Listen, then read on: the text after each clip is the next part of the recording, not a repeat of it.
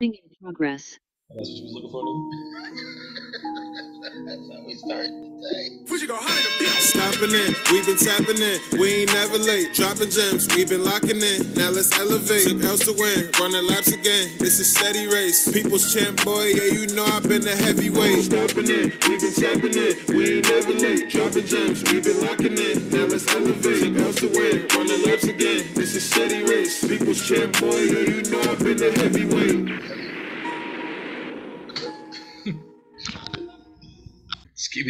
Recording in progress. What's going on, y'all? Welcome back. It is September 5th, Labor Day, Monday, episode 60.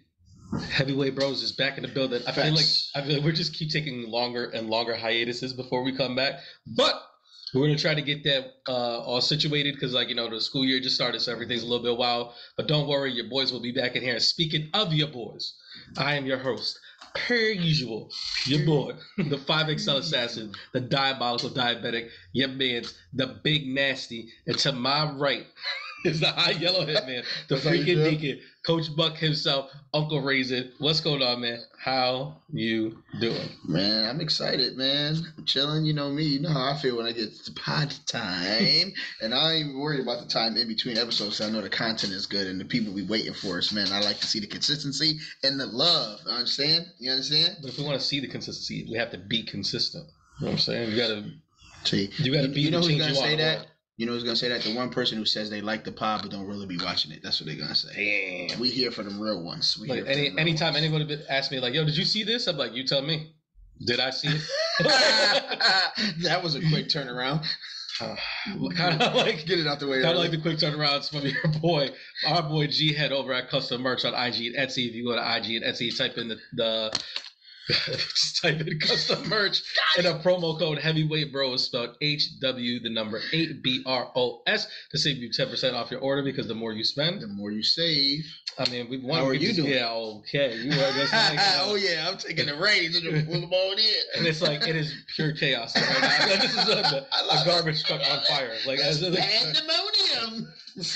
I'm doing all right. I guess I was doing all right until 10 seconds ago. Like, you know what I'm saying? I was doing a quick turnaround. I swear to God, that you can make it I was like, we're not. Do you want to just dig or get right into it and go straight into digging? Yeah, we get these digging in the crates. No diggity, no doubt. All right, so the first thing we have on here, sorry, something was like on my leg. We have DJ Khalid. My bad. Let me try that again. First thing on chaos. What is happening? We have DJ Khalid. So he had. Look at him. So he released a new album. I want to say it's like 12 tracks. Could I be wrong? I think it's a little bit more than that. I think it's like 16 or something like that. All right, so I'm a few off. I would say if you want, like I can look up the. You can look up the one. I know. As DJ Khaled always does, he is. Always fascinates his fan base with the people that he puts on features and puts on the same tracks, and the song choice and the beats and everything else that he produces. It's 18 songs. 18. So I wanted to say 18 first, but I felt like that was way too I feel like before we even talk about this album, we just have to talk about who's on this album. Go ahead. I'm going to literally read these people off. Because it segues off of what I was just saying. Deep breath. All right.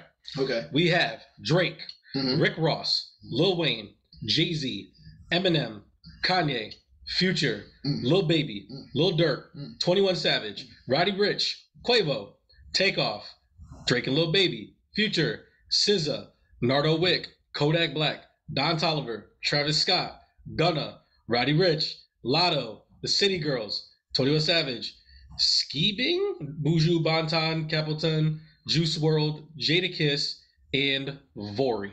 So basically everybody who makes music. For the most part. No Griselda's on there though.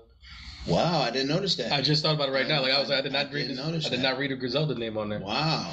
Also, no Corday, no Joey Badass, no JID, no Dreamville artists. There's no Cole. Wow. No Kendrick. Yeah. Sheesh. Is it more surprising who's not on the Khalid album than who is on the Khalid album? Yeah, I felt like if you put the who's nots against the who's, yeah, that'd be pretty interesting to watch. Did you listen to the album? I didn't get through all 18. I want to say maybe I got through like 4. Maybe 5. That is not the number I expected you to go with. Crazy week, bro. It's like youth football started, high school football started. You know, I coach both of those. By the way, shout out to my 10U Tigers. They got they dubbed yesterday. First time they put up 40 points. They was firing on all cylinders. Defense looked crazy. We was getting touchdowns through the air, on the ground, forcing turnovers. It was impeccable. Okay. It was impeccable. And I showed up in my paid in full Harlem Cameron outfit. I thought you just came back from paintballing. Yeah, man. Hey, listen, man, I do it for the kids, man. Anything to make them feel good about going out there. Really, because I think you made them uncomfortable. Nah, I didn't. I think I took the pressure off of them so they could compete. You Joe Kib Noah now? Like, that's what you're doing? Like, I make a big skeptical of myself so that way, like, spectacle there you of myself go. so Good that way job. I do. Yeah, kind of like that. But I know the big thing about this album is the God did. There you go. God did album. It's like 7-8 minute track, I believe. It's got a bunch of people on it, but everybody's raving over the Jay-Z verse. Right. All right, alley-oop to Joel. Oh, did you listen to the song with the Jay-Z verse? What'd you think? I'm a Jay-Z fan, bro. I want to feel impartial, okay? I think this song is easily the bright spot on this album. Mm-hmm. And like, there were people trying to make the argument that like Lil Wayne's verse was actually better than Jay-Z's verse. Like Jay-Z just had way more time because like he had like he didn't do 16. Jay-Z did like 48 bars like on it or whatever. And while I don't think it was like the most craziest Jay-Z verse or like it was like absolutely like impeccable, it was a really, really good verse. Like I was like, there's going to be an argument like when you get to the end of the year, it's like, where do we put Jay-Z's verse for like verse of the year and stuff like that. I think it was very, very much in line in where he is in life and how he has grown as a man and the type of business that he handles and where he is. Like Jay-Z's always said, I switch rhymes every 22 flows. So just like, he's not going to be rapping like Hawaiian Soapy Fame.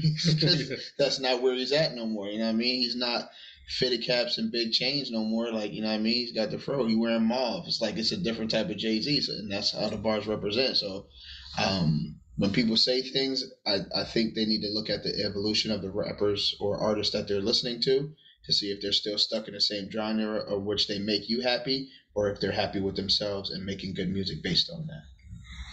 I think that this song still couldn't save this album. I feel like this album was hot dookie for all the people. Do I not need to listen to the... No, you do. Don't do that. Okay. Don't try to play that. No, you absolutely do. All right, I'm putting it on my reminder But now. like as far as like, you know, like the 18 songs and stuff like that, like there's maybe 4 songs on here that are actually good songs. Really? I feel like. Dang. I feel like there's like he has like 3 different Drake songs and I feel like there's only like one of them is actually really good. So I heard one Drake song. Well, the lead single off it was the Staying Alive one. Yeah, that's the one. I heard the Jay-Z song. I listened to the Jada joint. I think that's another one of the best songs on there. I can't remember what the 4th song was that I listened to.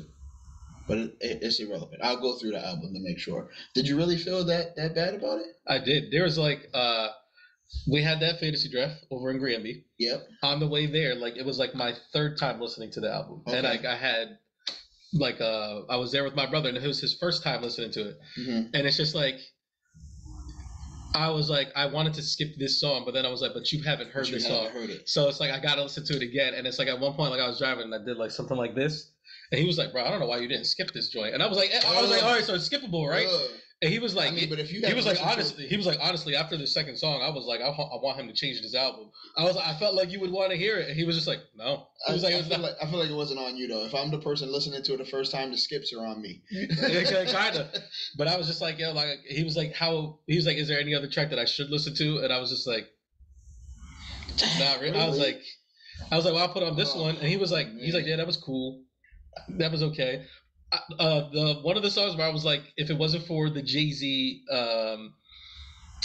song, I was like, the 2nd best song is the one with the City Girls and Lotto. I was like, that joint went hard, and I think it was well, that's the thing is like, there's so many samples like on this album that it's hard to pinpoint all of them.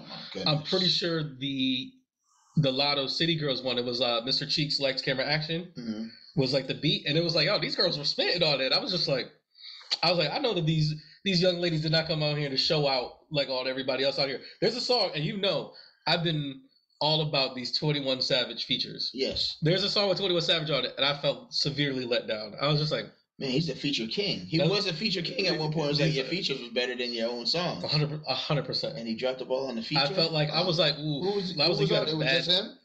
No, it was a couple people on it, but it's like I was like, wow, you got a bad 21 Savage feature. He had a song that Travis Scott is on, and like halfway through the song, I was like, is this Travis Scott? And it was like, yeah. And I was just like, oof. I was like, this is what a Travis Scott sounds like on a song that he doesn't do the beat and stuff. Listen to it. You do. Oh my God. You do. I'm gonna go to it. All right, I'm gonna have to. Well, seeing as you only listen to 4 songs, so like you don't really have much of an opinion on it, but like as I listen to this album, I don't think it's one of the 10 best albums of the year. I think it's for people who don't care about DJ Khaled and stuff like that. Like I don't think that there's a summer banger on here. He has a song with the Migos minus Offset because like they're still the Migos, but like there's no more Offset in the group, so it's like Takeoff and which is weird. But they're doing oh my God, it's gonna kill me. I need to look it up because it's like the song that they're doing. This is very heartbreaking, bro. Because like I said, I listened to the 3-4 songs and those were pretty entertaining, and then you tell me there's 12 other songs. Yeah, that's like terrible. So if I were to tell you that DJ Khaled was going to sample a very popular 80s song that wasn't very good, but everybody liked, and that you were going to use the Migos on it, would any of your guesses be that it was going to be Eddie Murphy's Party All the Time? Come on, man. Don't do this. Yeah. Hey, man, don't do this. Just imagine like, my girl wants to party all the time. Mama. Look at that. Man. Khaled, you running out of tricks that fast, man? That's the thing is I feel like the sampling and stuff like that is very uninspired. And it's like that's where it's like, you're just like you're really just playing this creativity, thing. Right? Yeah, but I do feel like the girls, like on the Mr. Cheeks one, like they like they went off on the lights, camera, action. They use the Mr. Cheeks joint? That's that's the one the girls use. All right, I'm interested. Turning around, let me see something. Come with me. Yeah. Really don't. Yeah, I'm interested in that. I want to stop talking about this album so that way I can talk about the second album that we're talking about, which I'm listening to tonight, which I think is a contender for album of the year right now. Don't say that. Are you serious? JID's The Forever Story. Oh my goodness. I think is incredible. Like I've listened to it at minimum 9 times all the way through. All right, so I'm definitely listening to this album tonight. Yes. I was like, I had already planned on it.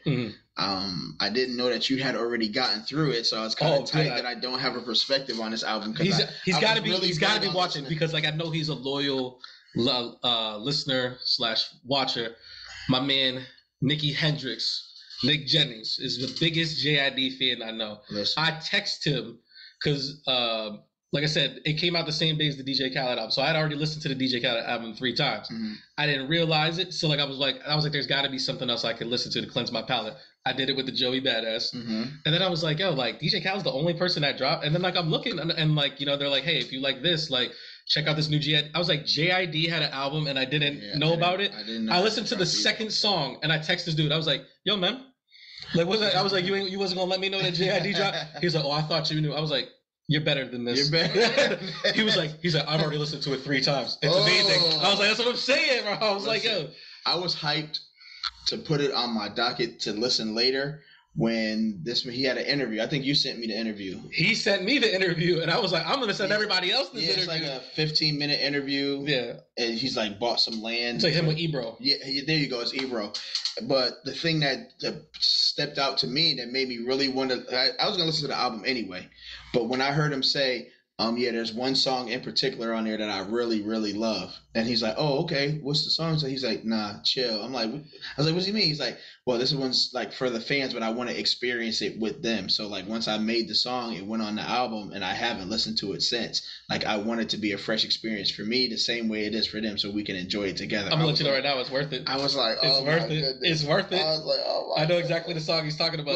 What's the name of it? I don't know the name of the song because like that's the thing is like it's hard to like keep track of like a lot of them that, but it's the one with Lil Wayne because he got a Lil Wayne feature and he didn't expect to get the Lil Wayne feature and he's just like, yo, I got Lil Wayne on my album. And like Lil Wayne was on the Khaled joint. Yeah. He didn't show up. Like, he wasn't doing all that. he came on the JID. It was like, I'm showing up and showing out. He's like, I'm going to bring bars for somebody who got bars. He showed up and he showed up. Man.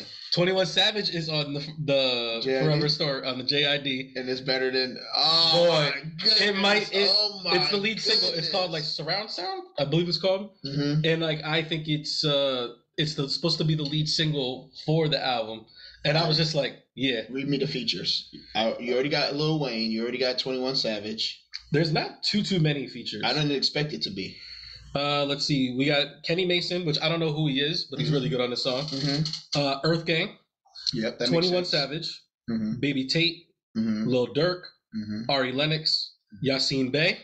Which is a very big surprise. I heard that song. It was a very big surprise. I heard that's for y'all who don't know who Yasin Bey is. He is formerly known as Most Def. And that brother still has it.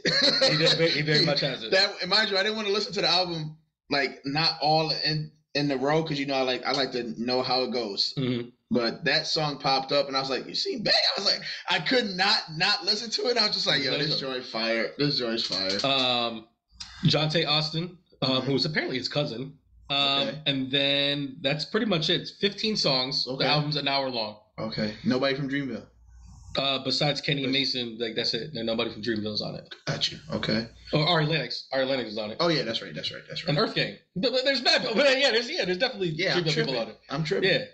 Yeah, there's definitely what's going on. Man, I'm so excited. No Cole, though. No sign of Cole. So, right now, I'm really high on the Joey album. If you had to put JID somewhere near the Joey, just to give me a buffer of what I'm about to step into. Before we did this episode, I have my running list going of like, I said movies, TV shows, and albums. So like I was entering them in, and I'm trying to see like where they're going. I have moved 3 albums into the top 3. Okay. And like I feel like they're all slap boxing for first place right now, and it is. And like I took Saturday to re-listen to all 3 of them, and I still don't know who's going on. Okay. But it is the Corday album. Okay. It is Joey Badass. I knew that. And it is this JID album. And if I'm being honest with myself, I think Joey Badass might be the number 1 album of the year. I think he might be. If I'm being honest. Don't tell me that. So like, I listened to the album all the way through. Yep. I wound up hitting up Nick, and I was just like, yo, this album is incredible, so on and so forth. So then he asked me, he's like, I've been waiting for you to tell me that you went all the way through with it. He goes, what? He's like, what's your favorite songs? And like, what's the songs that are like skippable? And like my literal sentence was him. I was like, I'm having a very hard time finding songs that I don't like on this album. So I was like, I don't think that I have any for that. But I was like, let me give you like my top 6. And it was like, I went to go give him like these 6 songs, and I added like 4 more songs on it. He was like, that's pretty much the whole album. I was like, I'm having a hard time, bro. I'm having a hard time, bro. Oh man. If I was to do like a some sort of like advertisement or like a big quote on here, I feel like this album is what people wanted Kendrick Lamar's album to sound like, and it wasn't that. Chill. That's what I'm saying. That's what I'm saying. Big words from the big guy. Yo, I can't wait to get to it. I got look at it. And I feel like you should listen to them like in orders, like as well, like if you can. Oh yeah, that's the only way you can do it. Sequencing is important. Yeah. People don't do that. People do. I tell people all the time. Like they be like, "Oh, I only listen to here," and I'm like, "Nah, man. Like these albums, like it matters how you listen to it." I can still hear. Like, we'll take Biggie for instance. Like if I'm listening to like the Biggie Ready to Die, or like say somebody randomly picks a song. And like it's on the radio, or maybe it's like at a game or whatever it may be. You're already rapping the next song. You know the next song that's coming after it, and you're just like, oh yeah, this is not where we at right now. It's just like that stuff matters. But dang, man, I'm so excited to listen to this album now. Dang. I feel like we have to come up with some sort of like rating system, like that we have for like the movies, where it's just like, you know, like is it skippable? Is it like, you know? But it's like, tough. How many skips? Yeah. How many skips make it not even listenable? Yeah, you know what I'm saying? Like, you know, you can miss this album, or like you should check it out. Like, we have to figure out some sort of system for that. Yeah. Like, kind of like when Source used to do the 5 mics, so people would need to know if they listen to it. My thing is like, the skips, man. It's no skips, 4 skips, 3 skips. I'm like, ugh. I got a 15-track album, and I mess around and tell you 6 skips on there, and be like, hey, all right. That's how I felt about Donda. You guys were giving me hell for it, and I was like, I feel like I don't know you guys, man. I respect your opinion, man. You know what I mean? Saying. You know what I mean? I'll tell you right now, ever since I listened to the album, I don't think I've ever went back to it. Like, ever. I ain't been back to it in a while. That's what I mean. It's like, I think I went back to CLB before I went back to that. Goodness, man, this is crazy. All right, we gotta move on because I'm getting too excited. All right, we in Insomnia hour. Wake me up. Let's try that again. We are in Insomnia hour. Yeah, what's the matter? Oh, you want me to take the lead? Yeah. No, it's not good. I'm not gonna do it. I can't get after it like you did. Wake me up inside. Wake me up. Wake me up inside. Save me. Save me from the nothingness inside. See how you can get after it even with a chuckle in there? But like, what was the lackadaisical effort? Because wake me up. Wake me up. Wake me up before you Google. We might have a new I'm just saying. I like that. That was pretty dope. I ain't gonna front. All right, so first thing on the docket is Mike. We're gonna get that out the way right quick. So I didn't realize the whole Mike thing, right? So like you actually happened, you just so happened to tell me. Go ahead. So Joel hits me up yesterday. He's like, yo, when we potting tomorrow, all right, what time? Cool.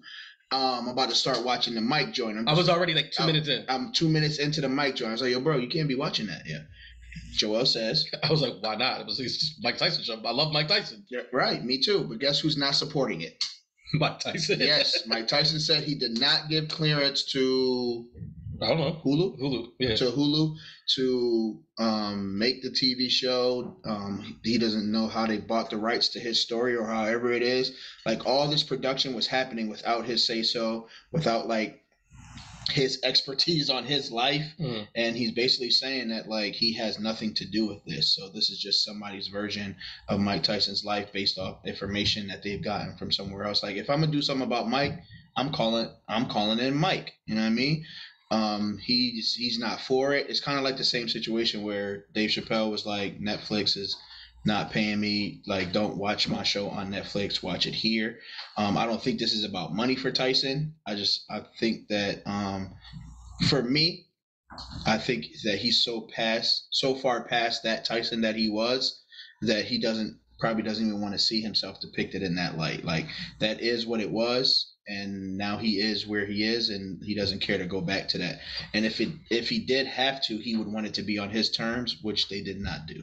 Which I'm not gonna lie, like you told me, you were like, yo, you can't watch it. Like Mike Tyson said he's not supporting it, and I was like, yeah, still gonna watch it though. Like I still gotta want to watch it. And then how did you word it to me? I said, listen, if you ran into Mike. Let's say you in the mall. He's like, yo, Mike, I love you, man. Can I get an autograph? Yeah, man, give you an autograph. I'm like, hey, I'm about to start watching your show. And Mike says, hey, man, I appreciate it if you wouldn't watch that show because it's not endorsed by me and nor did they have rights by me. So I'd appreciate it if you don't support it. And you would have told Mike. I was like, no. And I turned it off mad reluctantly. I think I watched like another 20 seconds and I was like, really just ruined this for me. Right. And I just saw a really bad picture of like the guy who plays Mike with old man skin with the tat on his face, and it was like, why they got this man looking like this? Me and my brother were arguing for the longest time because I was like, I don't think that's because he was just like, no, that's the actor in makeup, and I was like, nah, I think that's just some old dude that they got wearing it. Nah. And we were arguing, and then I came to it, I was like, nah, he's just in bad makeup, bro. Yeah.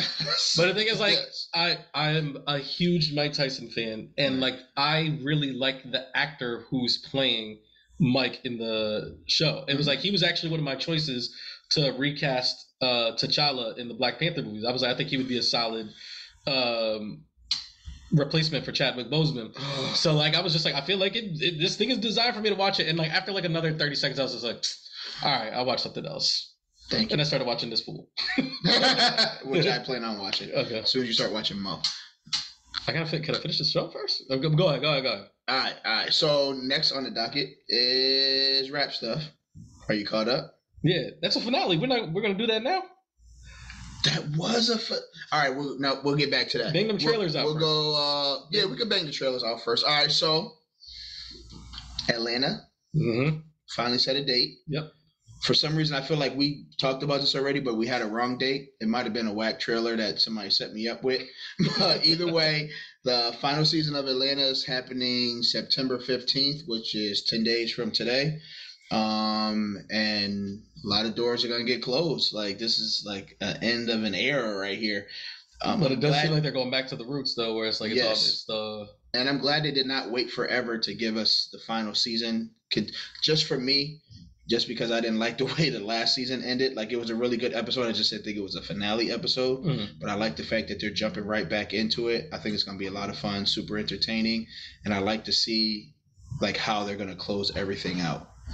You know what I mean? Like what everybody's story is going into those last few episodes. So because like bittersweet. I feel like that's been a lot of the things for like a lot of the big TV shows that like have come out in like the last 15 years. Yep. Is like a lot of shows have been having trouble sticking the landing. Yes. Like, you know, most notably like a Game of Thrones. Yes. And then it's like, so like when the shows do stick the landing, like it almost seems like we're like, it's like, oh, thank God. Yes. Like when we talk about like Better Call Sauls or like Breaking Bad's, where like it's just great series finales. And it's like as great, as highly as we think of Atlanta, like we just want that for them, because like we also feel like the Ozark series finale was like, it was divisive. People were just like, was that good? Was it not good? Stuff like that. So it's like we're hoping for the best. Right. Just a segue real quick, because this will be a quick one and we can get it off the docket. A show that I was watching that you never got into, but some other people may be watching, is Animal Kingdom.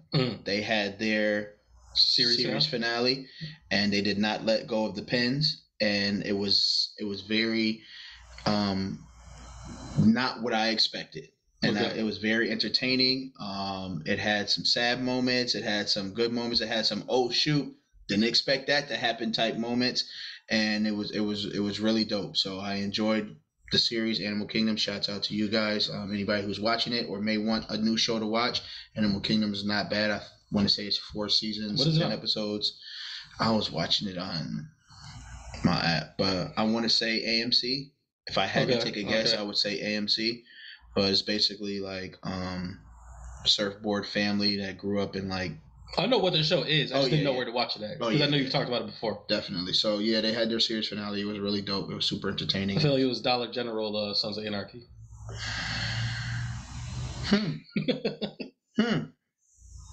Not bad. Not bad. I won't call it Dollar General.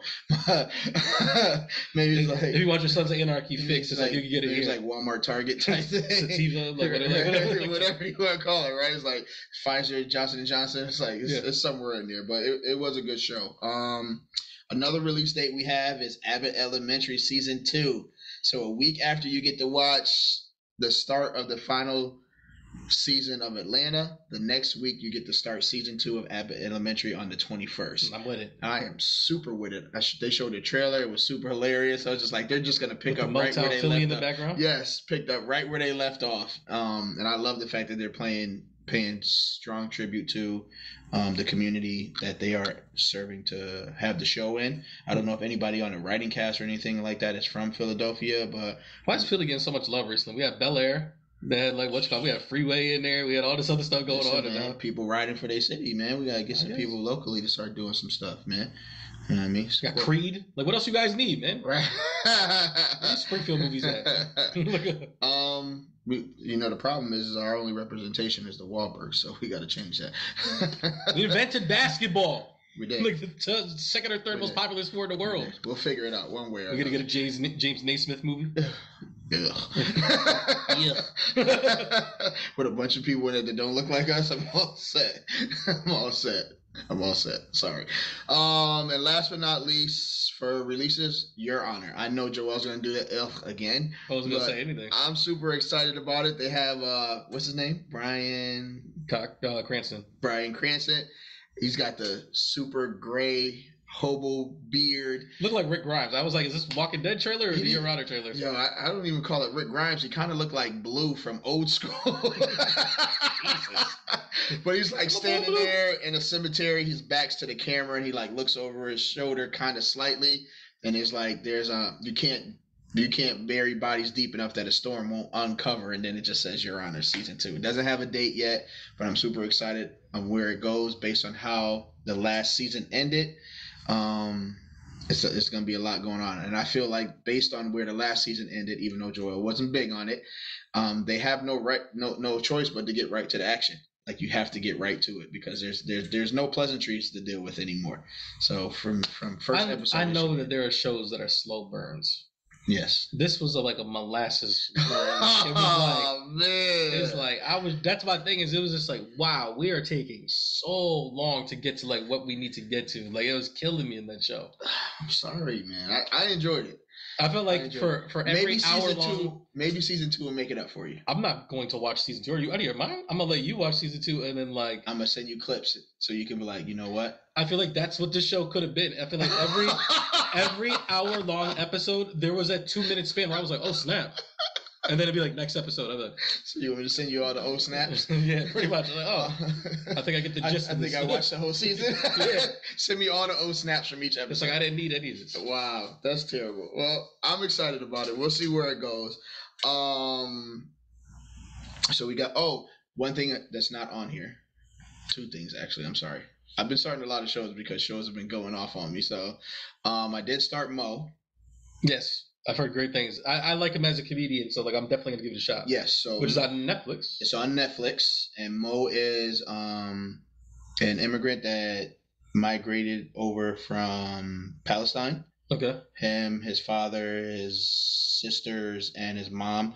His dad started a store while they were in America. His dad ends up passing away, so like he feels like he's responsible for taking care of the family, but yet he can barely take care of himself, and he's trying to do all these. Welcome to America. Right, like hustles and bustles of trying to get gainful employment while working under the table because he doesn't have his citizenship, while going back and forth through the courts to make sure that he doesn't get deported. The homie Toby Anigwe is in it. The rapper, I don't know if any of y'all don't know him. If you don't, then you're tripping. For the young kids, he definitely has a song on 2K where he talks about how Dave Chappelle and Erykah Badu said he was dope. So because he's dope. Because like he's like right. And when I first saw another shout out to Nick for putting me on to Toby, because I was like, oh yeah, this brother, he's spitting. Definitely. So do yourself a favor and search up the song Father Figures with him, Royce the 5'9", and Black Thought. When they got on the long jackets with the faces on the front, that he designs all of that, right? Nah, I thought his wife designed that stuff. Yeah, that's part of the family. Like they design all that together, so they don't go out and buy a bunch of stuff. Everything that they wear in the videos and the choreography, they do all that. So he's definitely making sure that nobody got hands on his artistic integrity except for himself. So yeah, he's in the show Mo, and I thought like maybe it was just like a quick little spot, like oh yeah, he's on the show, but no, he's like. He plays Mo's best friend in the show, so he's like in 6 of the 8 episodes or whatever. Yeah. It's just like it was really entertaining, really fun watch. So if you're looking for something quick to watch, it's not long episodes. It's only 8 episodes, and you can knock it out really quick the first season. Segueing from that, my boy is back on. Who's your boy? I don't know his name. What story? And I don't want to tell you that he's the dude from Aquaman. Jason Momoa. I got one. We said it at the same time, so you didn't give me that one. See. Yes, so for y'all. Another show that I'm not going to see. Oh my goodness. For y'all who are looking for something new to watch, this is it's not too far into, this is season 3. I'm pretty sure. Yep. It's only 2 episodes in, and they're getting right to the action, just like straight to it. This is on Apple TV? I believe so. You know where I'm watching it. I believe you so. You don't give these people no connections to figure out how to watch it. I believe so, but you're always on it, and you're always right, smack dab right there where you need to be. I'm sorry, I'm catching the Joels. But for those who want to know the premise of the show, basically everybody in the world is blind, and like they're kind of almost thrown back to like medieval times of living, and then there are a few people who can see, and they're counting them as witches, and they're like hunting the people who can see. How can they find them? You'd be surprised how strong your senses are based on not having a sense, which makes the movie. A lot of people walk around with no sense. Yeah. That was on time. That was on time. But yeah, just to see like the way they live, the way they move about, how they fight and stuff like that. Like it's that, like all that makes the show dope. And now it's like they're at a point to where people really know. Like it wasn't an assumption that people could see, because like back in the day, they say somebody is a witch, you could be killing somebody innocent. So there have been people who got killed who they say can see but really can't see. People who can see who are getting killed just because they can see. So it's a lot going, not a lot going on, but it's a really well dealt. How would people? Show. All right, how would the people who can't see know that you can see? If my senses are trained to know how your body moves based on fight, like I could listen, like if you can listen to me seeing, I could. let me finish. I can listen to your voice, right, and know where you are, and throw something at you. And if that joint don't just smack you in the head, or you move or something, like, hey, why'd you move? Like you was dodging what I. Because I could hear really good, and I heard the air pressure, like, you know what I'm saying? Because that's how good my hearing is. Nice try. Nice try. But it's like, well, how are we making proof of this? Nice try. Watch the show. They have a lot of different ways. Watch the show. If I just stood still, like, could you find me? Huh? If I just stood still, could you find me? Yeah, well, no. If you stood still, no. But they would hear your breathing, or they try to. That's what I'm saying. Is if I was just like. No, and there are some people who are smart enough that can see. Like the one girl, Jason Momoa's daughter, she's mad thorough. Like she shoots arrows, and she was just like she does not like the people who are trying to kill the people who can see. Like, why would you like people who are doing that? No, what I'm saying is, like, there was an understanding of, like, she was young, she had a lot of fear, but now she's at the point to where she's super frustrated. So there's like a scene where she's fighting a bunch of people to stop them from killing someone who can see. The dude ends up getting burned anyway because she can't get to him. But as she's getting pulled out by her friend so that they don't get jumped, she's screaming, I can see you. I can see all of you. And don't worry, I'm coming back. As the girl's pulling her away, she's like, I could literally shoot arrows into this town from 100 miles away and they would never know what happened to them. That's what I'm saying. It seems like I could avoid this pretty easily. Yeah, I mean. Because I can see you. But it's kind of like, judgment. I mean, like, some people have integrity, and I'm not just going to go around murking people the way other people murk people. It's a lot. I understand that, but what I'm saying is, like, but you going around murking people, so, like, I can murk you because you murking people. Yeah. It's like a little Dexter Morgan. Yeah, and it's getting to that point to where the people who can see are getting fed. I had enough. Yeah, but it's not a lot of them. I mean, you got to think a million people who can't see against 10 people who can. What does that sound like? Go ahead. All right. This man's in his bag today. Let me get to some stuff he watched before he start walling on me. All right. Let's go to House of Dragons. Okay. So before, I feel like we have to. So you watched the 2 episodes. Yes. Last night, the 3rd episode came out. Yes. I have not watched it. I'm watching it tonight. It is apparently the highest rated. I'm watching a movie with wifey. Then I'm watching House of Dragons. And then I'm listening to JID while I do some work on my computer. There you go. Yeah. So as I was trying to say, is this episode is the highest rated episode of the season. Okay. It is already got a 9.9 on IMDb. That is higher than some of the best Game of Thrones episodes, like the Battle of the Bastards. Mm-hmm. What's the one where it's like I think it's like the Battle of like Winterfell, I think it's called, where it's like the one where all the White Walkers get bodied and then like the Night King like rises them back up. Yep. And then there's another one the like Red there's Wedding. No, there's like a few. He said no. No, because like I'm pretty sure the Red Wedding's like a 10 out of 10. Right. Like there's a few Game of Thrones episodes where they're just like it's really hard to beat them. Yeah. But like for this episode of House of Dragons to be like one of the 5 best episodes of like this entire franchise. And they just getting started. It's a lot of high praise. It's just getting started. So I think you were right about what you said though, which makes it easy to judge this episode. Is the fact that it kind of just brings you right back to Game of Thrones. Mm-hmm. Like, it's called House of Dragons, but you don't feel like it's House of Dragons. You just feel like you're right back in the Game of Thrones realm, and this is like something that's happening somewhere else while this stuff is happening, even though it's like predating Game of Thrones. If I'm not mistaken, last time that we had talked, you hadn't watched any of the episodes. No. Right? Right. So like I guess like we could kind of get a little spoilery right now. We could talk about it, or I guess the question I should ask is, how much have you enjoyed it so far? I enjoy it. I'm definitely enjoying it. It feels like I said, it feels like I'm watching Game of Thrones again with new characters, and it's super like refreshing because I don't have to like expect that this person's going to do something, or I know how this person's going to act, or I know this character. Like, it's building all new relationships with the people on the show, so it's like you don't know which ways things are going to go. Like, if you take like an Arya Stark, you're like, all right, I know she's going to be mad tentative. It's going to take a while for her to grow into her character. But there's a little girl in the show, and she's like, nah, I'm not waiting for nothing, fam. I'm riding dragons. I'm trying to make decisions. I can be a prince, even though I'm a princess, if you want me to. Like, I'm ready to rule. Yeah. And I'm even going to show up to places I'm not supposed to be and make grown man decisions. So just so you know, Arya Stark was not doing stuff like that. You know what I mean? Yeah. So it's like, it's pretty dope to see where the show can go just based on the characters they have. Okay.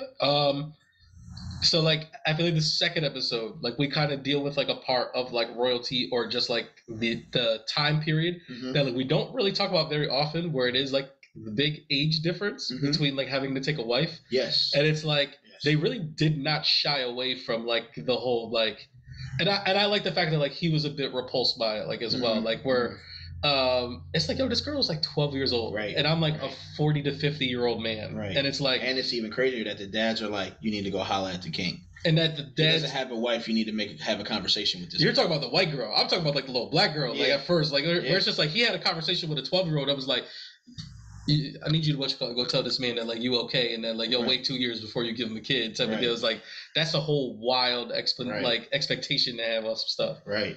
And it was like I said, I was like, I'm glad that he was like they showed him being like repulsed by it. Like granted, like the white girl's still very young, but like I don't think we ever talk about how old she is. Right. But she is like the same age as his daughter, or at least they make it seem that way. Mm-hmm. But like friends. Yeah, but it's like we're seeing like the politics of it, and I feel like as I'm watching it, I guess like we're just trained in Game of Thrones this way. Like we speak Game of Thrones really well, where it's like I can start to see how these things is going to move. Yep. And it's just like these conversations that you haven't met, because that's as much as Game of Thrones is about like the spectacle and like these fights and these battles and these big things.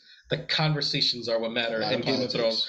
And it's just like the way it's less about what you say or how you choose to say something. Because it's like, yo, like this is going to come to play. Like, you know what I mean? Like her G checking her uncle on the bridge. Yep. I was like, you already know this going to come back, but it's like, but I still think my favorite so far, and like granted we're only 2 episodes in, is like when the king had to make the decision about like the baby. Because I was like, this is the wrong decision. Because I was like, this is the most Game of Thrones thing. Because like these are the moments and these are the choices that write your character for the rest of the show. Because it's like either the mistake or the choice that you make, like you have to live with that. And it's like, now look at all the stuff that's happening because you made this decision. You could have still had your wife and no kid, but I was like, because you chose the way that you chose to go, you didn't get either. And it's like now you're sitting here talking to a 12-year-old about like being with you or being with her for the rest of your life, trying to unite houses and whatnot. Right. Which is out of control. And you were right. I did thoroughly enjoy the Knight's Tale scene that they had. I told you, Pretty dope scene. That was a pretty dope scene, especially when he checked him on the bridge too. He was like, "Yeah, last time I remember, it was like I had you knocked you off your horse. Knocked you off your horse, fam. Stop playing with it. Stop playing with it. Man. We've been through this already. I was like, this man is also too young and good looking. I was like, you gonna get bodied real quick, my boy. Like I was just like, you were real thorough in these fight scenes, but I was like, they're going to do you filthy. If you don't get burned to the point to where you're not handsome, get some type of inconsiderate scar, or your eye gouges out, you're not staying. Lose an arm, lose something. Yeah, something. Or he needs to go find is it Raina Targaryen? That's her name. I'd be like, this is mine now. Right. Because like this is the only thing keeping me safe right now. It's like, like this joint is out I can't believe they had that man on the front lines. Yeah, I was just like, mind you, this man even looked like he had on like a Versace night suit. Like everybody's suits all dirty and grimy. This joint is super. Like when the light hit, it was like bling. I'm like, man, where did you get this from? Fendi? You don't look like you've been in no war. Yeah, I mean, it was like last time I remember, I threw you off your horse. I'm like, man, he's not intimidated by that. You see, he got his joint tied back, like I'm ready to go. This man's over here throwing a bang over it. He had that dragon egg and stuff like that. He's like, "You're here for this egg, right?" Right. He's like, "Yo, come grab it." And I was like, I thought he was about to drop. I sat there. I was like, "Yo, don't grab that egg." I was like, "Do whatever you do. Do not try to grab that egg." I felt like he was gonna be like, make like a Flintstone egg or something. Like, this brother's disrespectful, and I didn't know he had a dragon. Oh, apparently there's 9 dragons on here. So like I knew that. I just didn't know he had a dragon. Come on now. Fam, that joint came flying around and sat up like behind him. I was like, I'm thinking it's Shorty's dragon. Yeah. And then she come flying through with her little mini dragon. I was like, yo, the dragon ought to get smacked out there. Yo, that man dragon was sitting there looking like a bully pit bull. Yeah, it really was. She came through the little get up out of here, man. I was like, yo, this joint about to get real, fam. It's about to get real. But the thing is, I also like their relationship, like the uncle and niece thing. I feel like they're the only ones being real with each other. Yeah. He's being super forward about him wanting to be king and how they played him and how everything's going wrong for his brother. So it's fair that he should be stepping into kingmanship. Of course, the way he's going about it is completely wrong. Yeah. But he's being honest and upfront about how he feels. And the daughter is being the same way. And I think that's why they have a good relationship, because they completely understand each other. Because not anything against the father, but she's kind of going through the same thing that the brother's going through. She's just not reacting the same way. So they have a connection. It's pretty dope. Yeah, I think we could leave House of Dragons for there until we watch this. We watch this for the next episode. Definitely. All right. Next up is She-Hulk. So you still haven't watched it? I have not watched it, and like the internet has given me a reason not to watch it even more. Like, are you being for real? You're gonna be one of those two? No, I'm not. I'm going to watch it because it's part of our content. No, but what I'm saying is like you're one of those when I geared myself up to watch the couple episodes that I hadn't missed, they were like Megan Thee Stallion is twerking with She-Hulk. I'm like, I thought it was hilarious as I watched it. Megan Thee Stallion was in the episode, and I was like, Megan Thee Stallion is hilarious. I got the Joels. They did say she did very well. Yeah. Like they were, a lot of the people who were like the actors and the directors, they were worried about her coming in and acting weird because she's a big star or not knowing how to act because all she does is rap. And they said she came in and was hilarious and settled right in and just made it that much easier for them to shoot that episode. Yeah, so she came right from P Valley to She-Hulk. She's in P Valley too. She did a feature in P Valley, and it was fire. So is she gonna be a normal fixture in the show, or she was just like one of those random episodes? I'm trying to like not give away spoilers for P Valley for people who have not watched it, but I think not P Valley. I'm talking about She-Hulk. No, because like, all right, so like, I guess I kind of got to give a synopsis of what She-Hulk is for the most part. I thought you did that already. I did, but it's just like she just happened to be a client that she was representing, or there was so they live in the MCU, so like there's someone I believe it's like a fairy from like New Asgard. Okay. Who it was impersonating Meg Thee Stallion and like finessed this guy out of like $175,000. So like there's the scenes where the fairy girl is Meg Thee Stallion, so you get Meg Thee Stallion there, but then Megan Thee Stallion actually shows up to the court case and like, she's like, there's only one Meg Thee Stallion. Like do like her whole thing of like whatever. And then like, she winds up telling She-Hulk that the way that she handled the case, like she was like, I kind of want you to be my lawyer. I don't think she's going to be in here again. Like I think that we just got the moment. But it's like, I don't know, the twerk scene was like pretty funny. It was like, cause like so I guess the main actress for She-Hulk, I really need to figure out what this woman's name is. Go ahead, keep talking. In real life, she's a huge Meg Thee Stallion fan. Okay. So like she didn't even know that Meg Thee Stallion was going to be on the episode, and they purposely didn't tell her. So like when she got there, and they were just like, oh yeah, you're going to be working with Meg Thee Stallion this episode. Like she was fangirling out, so they were giving her like some space to fangirl with her, and it was like, oh, so she twerked out with Meg Thee Stallion. That sounds amazing. Tatiana Maslany. That's her. Yeah. I'm telling you, that is her. No, I believe you. But yeah, I think like people are going like way too crazy about it, like overall, and it's like it seems to be like these super bros that are just against this show because of like all the female stuff with it. So like one of the big things that people were beefing about is in the first episode, there's this conversation that she has with Bruce Banner, the Hulk, and he talks and like he's trying to tell her like how to suppress her anger and all this other stuff, and she gives like this big speech about like I have to hold my emotions in all the time. She's like, I get catcalled, I get mansplained, I get all this other stuff. He's like, after all that, like I've just learned how to channel my anger because like if I don't, then I'm seen as a bitch. I'm seen as this. I'm seen as that. And people were just like, oh my god, like here comes the feminazis, and they're talking about like, all this other stuff or whatever. That's the thing. Yeah, like this is a big thing. And some people were saying that like that it's whack. It's like you're gonna sit here and tell the Hulk that like how you control your anger better, but it's like that's how it is in the comics too. Like in the comics, She-Hulk is She-Hulk like 90% of the time. Like she doesn't really transform back into her other self like that. And like the Hulk character himself, and one of the reasons why he is the Hulk is like there's a massive amount of childhood trauma that goes along with the Hulk, and like the Hulk is a representation of this trauma and this rage that he has.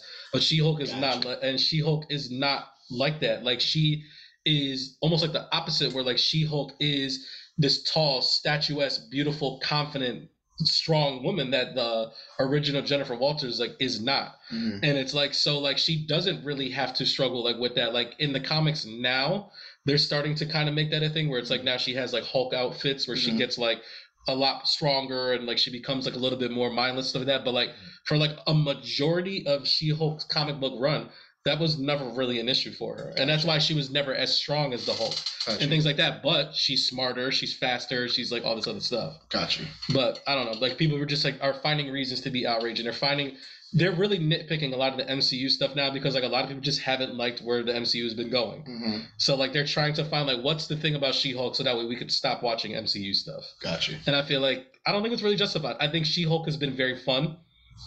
And like that's kind of like the best thing is because like that's also what She-Hulk comics are like. Mm-hmm. Like I don't want to say Deadpool-y, like where she's super slapsticky, but like her comics are a little bit more fun because like she deals with like the B2C list villains who are getting sued by people, or like they're trying to sue other heroes and stuff like that. And like she breaks the fourth wall. We get to see her like dating and doing like all that other stuff because it's like, oh, like imagine trying to date as like a big green like monster, I guess, but it's just a big green woman. But it's like, you know, it's a lot of stuff. And I actually have very much enjoyed this show so far for the first 3 episodes, and I think it's definitely worth a watch. Okay. Imagine finding out that she's pregnant and be like, I just got to draft this D1 athlete before he turns 2. That boy Urban Meyer's showing up to the christening. Hey, how you doing? How you doing? Oh, he's already 4 feet, huh? It's only 4 months? Man, shake my hand, son. All right. So last but not least, we had, where can you watch She-Hulk? Disney Plus. Got you. Marvel show, man. Got you. All right. And last but not least, we have rap stuff. Okay. You're not going to say it for me one time? No. No, I'm just kidding. You don't have to. I gobbled this show up in like 3 days. I thought the show was awesome. I thought the finale was awesome. Yes. The whole show is dope all the way through. Yes. Issa Rae, you did it again. Money. I'm telling you, watch Insecure, man. Like if you bang with rap shit, you're gonna love Insecure, I think. Yeah? Yeah.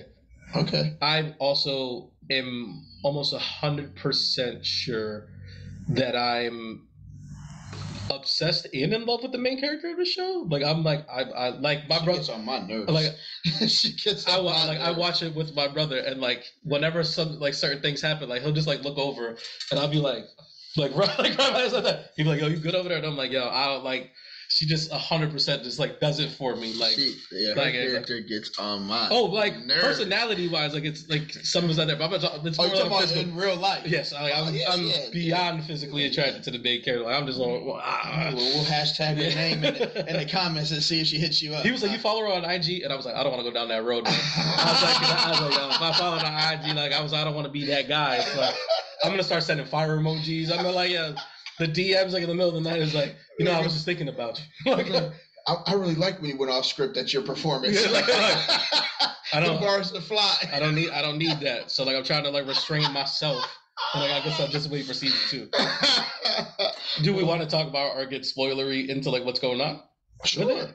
I feel like we've talked about the gist of the show already. Yeah. So basically, she's a struggling artist who's trying to become a rapper. Yep. Currently working at a hotel. She has a friend who does like a lot of OnlyFans and stuff like that to try to, you know, make ends meet, whose boyfriend is also a record producer. And they end up forming a group together. They pop for a little bit and then they fizzle out, and then the season ends with them like really getting on. Kind of getting on.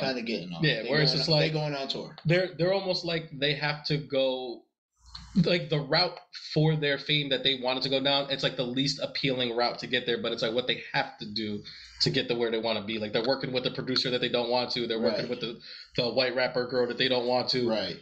But it's kind of like what they need to do. They got the manager girl. Like is it me or does that producer remind you of Smart Guy?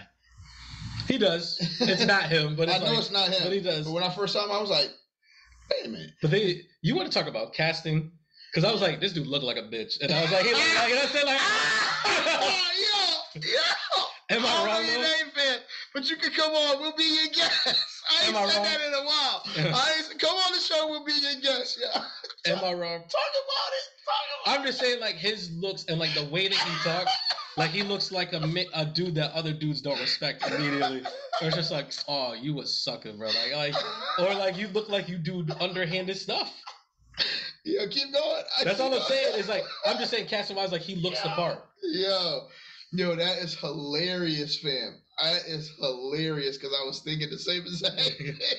Yo, I'm like, so the show is called Rap Shit, right? Yes. So it's about these 2 female rappers. Yes. The music that they make is incredible, bro. Like, I think I'm going to listen to some of these tracks. Like, the Seducing Scheme. They could release an album. The Seducing Scheme it was a fire song, but like the one where they did the Naniga beat and they whatchamacallit with the Trina beat, I was like, yo, like you could, I was legit like, I was like, yo, these bars and everything else, I'm with it. Right in the raps. I don't know. I haven't even thought about that. Good question. I wonder if the main is Shauna.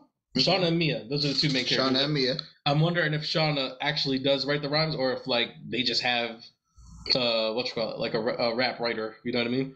I mean they got a script writer, but that doesn't necessarily mean. Who's your favorite character in the show though? Oh man.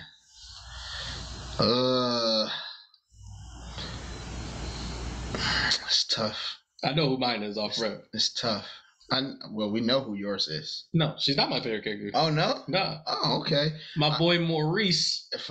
Who's Maurice? The dude that she works with. That she lets slide up in there. The scammer? Yeah. The scammer dude? That's the Haitian sensation, bro. Every move that he makes, I'm just like, this brother is textbook. I was like, I love it. He's killing it, bro. Like, Yo. When it was in that hotel in the robes, I was like, yo, this man is like, this is a script. Like, I've seen this before. He's smooth. Yeah. I don't think I got a favorite character right now. No? Nah. What about Lamont? Nah. Who's that, the producer? Yeah. Yeah, if I had to pick, it'd be between him and Mia. So you just like, so that's your favorite plot point is like their whole relationship. Yeah. Because that's what Issa Rae does is she writes relationships very like real.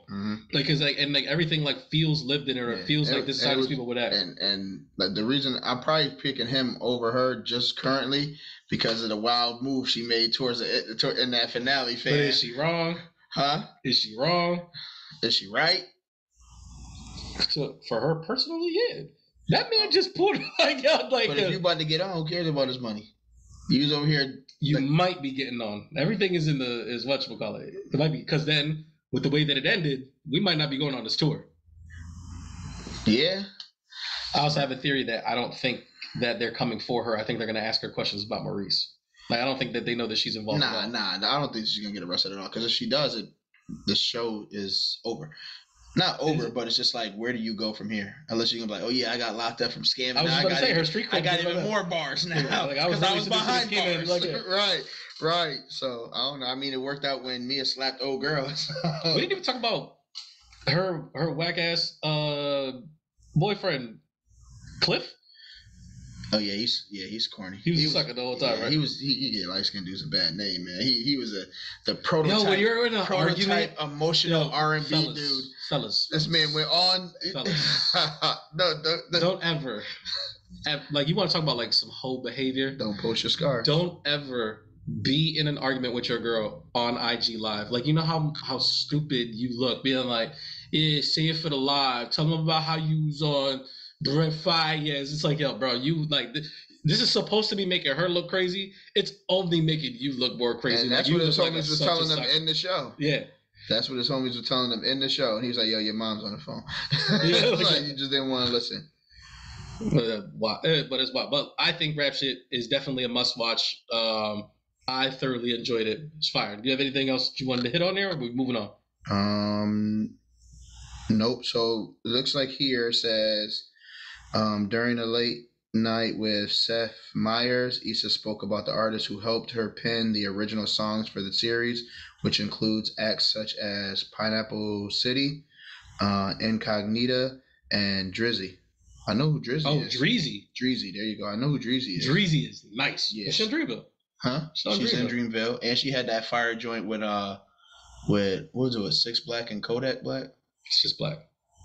Huh? Just Black with a 6, right? Yeah. My bad. Which he should have known better. Like people are gonna call you 6 Black, bro, when you spell your name like that. That's how it's gonna go. Yeah, for real. But yeah, that there you go. I don't know if there's like a whole article. So, but like that's pretty dope. We got real rappers on there. Yeah, definitely. But if we got nothing, let's say like what are we moving on to? We are moving on to Popcorn Papi. Don't stop, pocket. All right, we got 2 things on the docket. I'm watching one later. It's already on queue. Okay. Do you want to start with that one, or do you want to start with the other one? Which one you want to start with? It honestly doesn't matter. I just go with the one I watched first. All right, so we'll go 3,000 Years of Longing. All right, so I watched 2 movies in the theaters. I feel like I heard of this before. It is the best way to describe this because no one ever knows what the movie is that I'm talking about until like I say it's the Idris Elba genie movie. It's the movie where Idris Elba plays a genie. Oh, got you. Yeah, I'm not going to see this movie. So this movie stars Idris Elba and Tilda Swinton. Tilda Swinton plays a. I feel like Idris Elba was just bored one day. Like, you know what? I should start doing What if I fought a lion and then I gave 3 wishes to white women? Did you just come up with that? Yeah. Like he did beats. Yo, this man is on fire today, bro. Like, give it to me one more time. He's like, what if I fought a lion and I just gave 3 wishes to a white woman? I'm clipping it. Yeah. I'm clipping it. But so I'm so sorry. So Tilda Swinton, who I think most people know, she plays the Ancient One in the Doctor Strange movies. Like that's what she's most known for, I guess. Who? She's the Ancient One, the woman who teaches Doctor Strange, the bald one. Oh yeah. She has a lot of other roles, but I think like her most widespread role is probably that one. But she plays, I don't even know what to call her career. Like I don't know if she's like an archaeologist or like what it is, but like what she does is like she studies ancient civilizations and like more specifically the stories from different civilizations and like kind of like to see the connectivity and all this other stuff. Okay. She winds up finding a lamp, which imprisoned inside this lamp is Idris Elba, who is actually not a genie. He is a jinn, which is like a form of demon. But it's like is this not a comedy? It's not a comedy. It's a pretty serious. Like they take it pretty serious.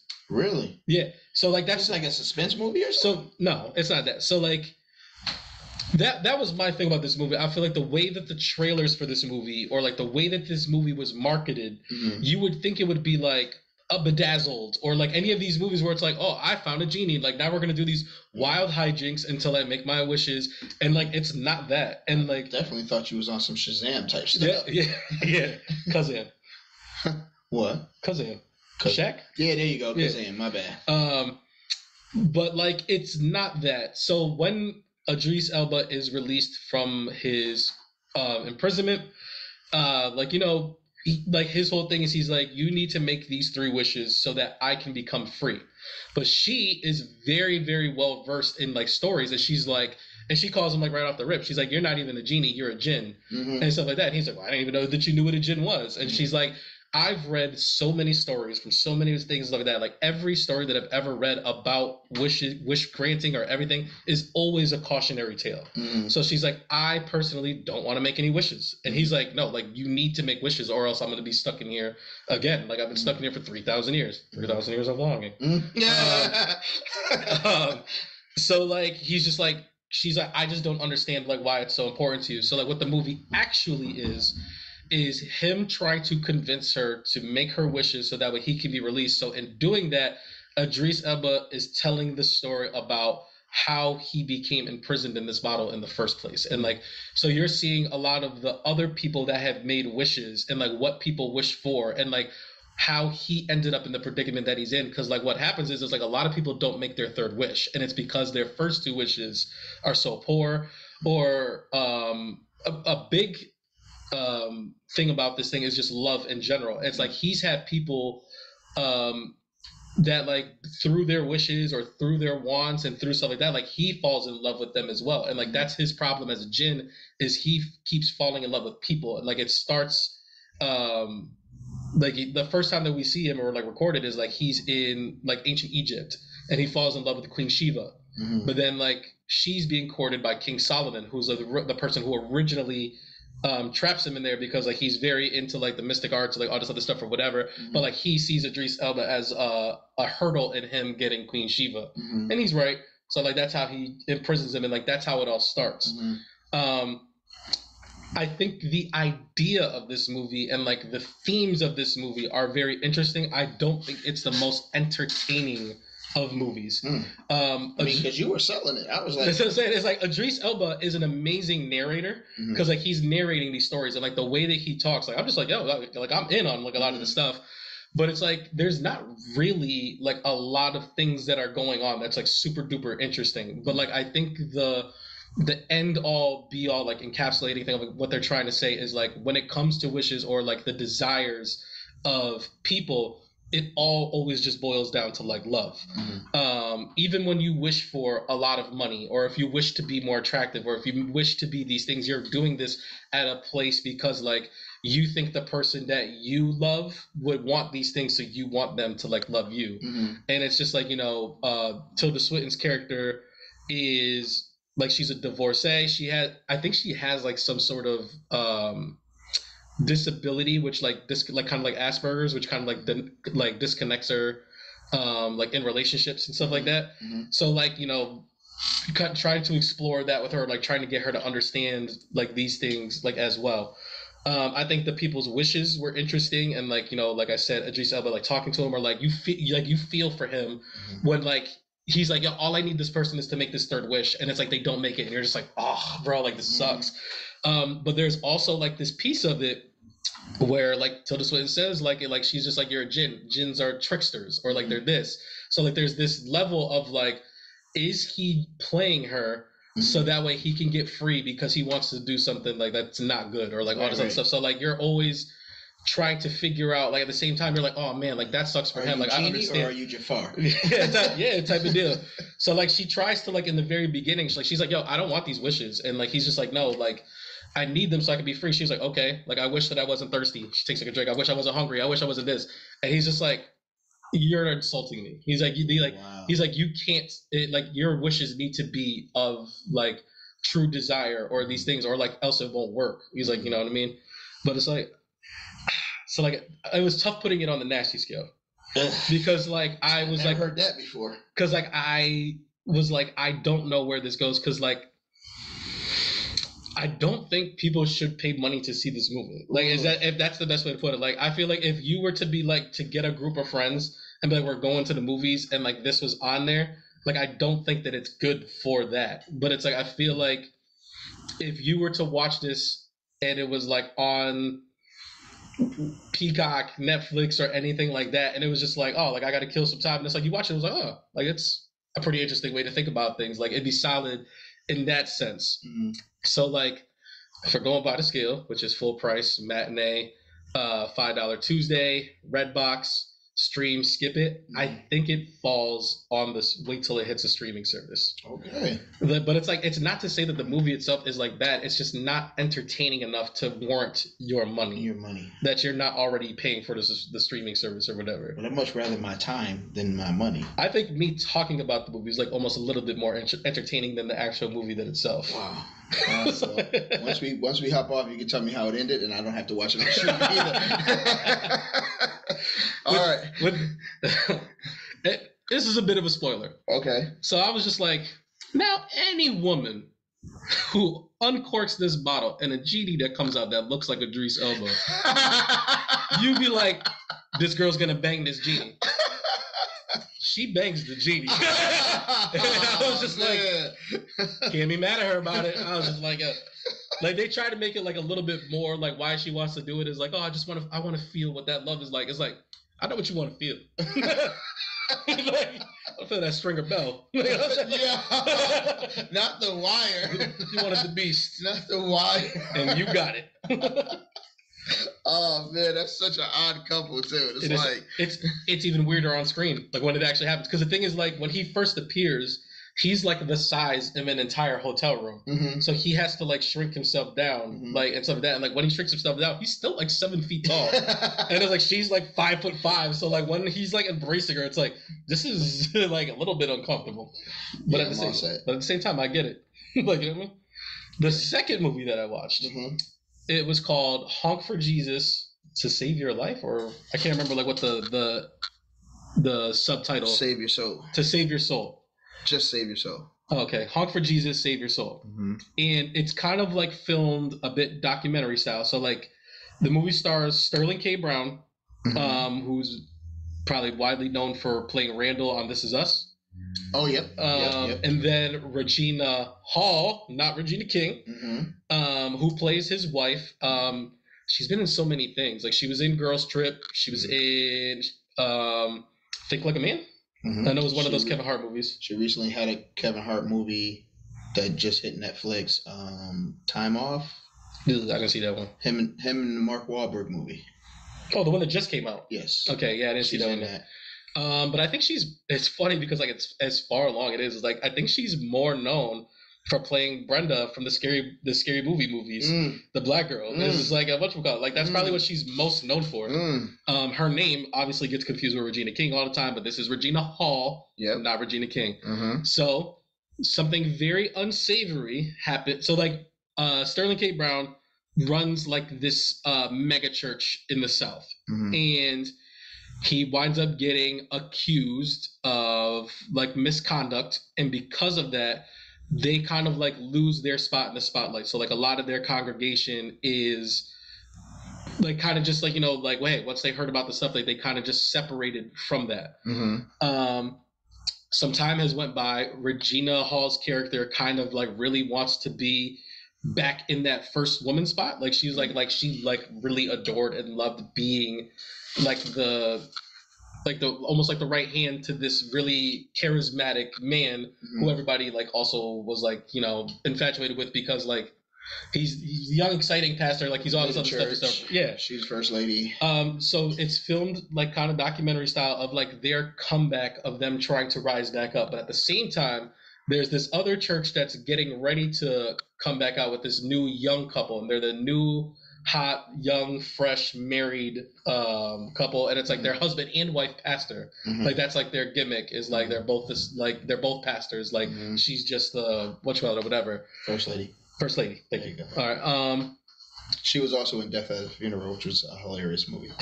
That was, yeah. I guess that's a really random movie to bring up, but yeah, that was a pretty funny movie. I was looking at everything that was on there, and I was like, I really enjoyed this one. But yeah, so you kind of get to see, because like I got to be honest too, we were a little bit late to this movie, so we missed like the very, very beginning.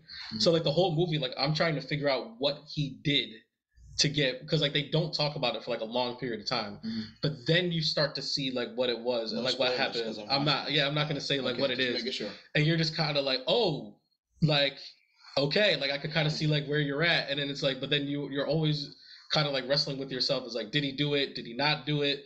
But then like you're also seeing like this aspect of like, yes, they are they're people of God, like they're very spiritual, they're all these other things, but then it's like, can you do that but then also love the vanity of it as well? Because like that's what it is. It's like, yes, and like at the end of the day, if all you really wanted to do was get closer to God, like you would just start to go to another church and just like, you know, repair your relationship that way. But it's like, no, they really want to get this thing back instead because they miss being held in that high regard and all that stuff. So like it's almost like it's coming from like a disingenuine place.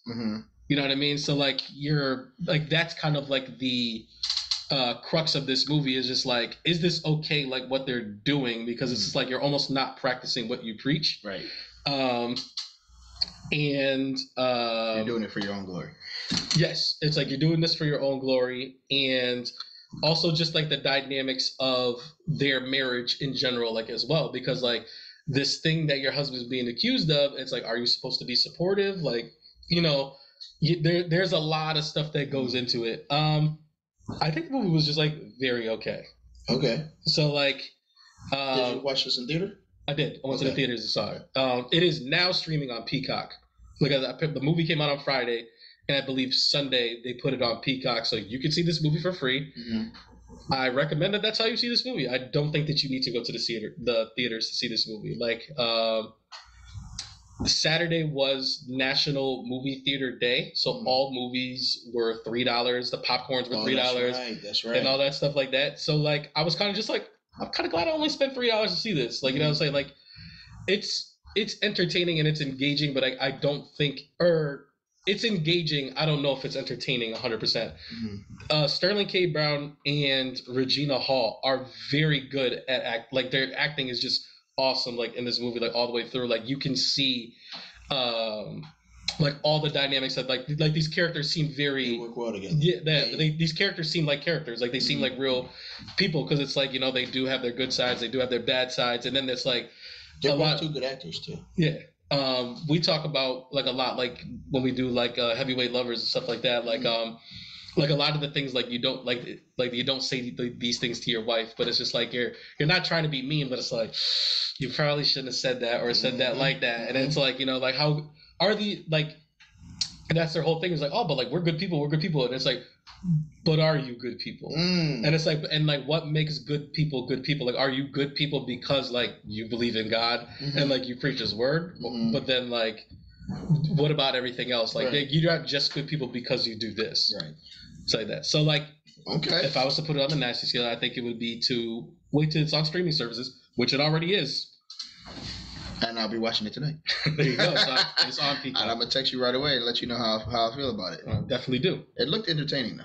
Yeah, that's what I'm saying. And it's like they do a lot of like they infuse like a lot of like hip hop into it. Like you saw the trailer was Big Timers Still Fly. And like there's a lot of stuff because like that's what he is. It's like he's the young hip pastor and stuff like that. He's doing like a lot of like dances and like, you know, all this other stuff, and like they get into it.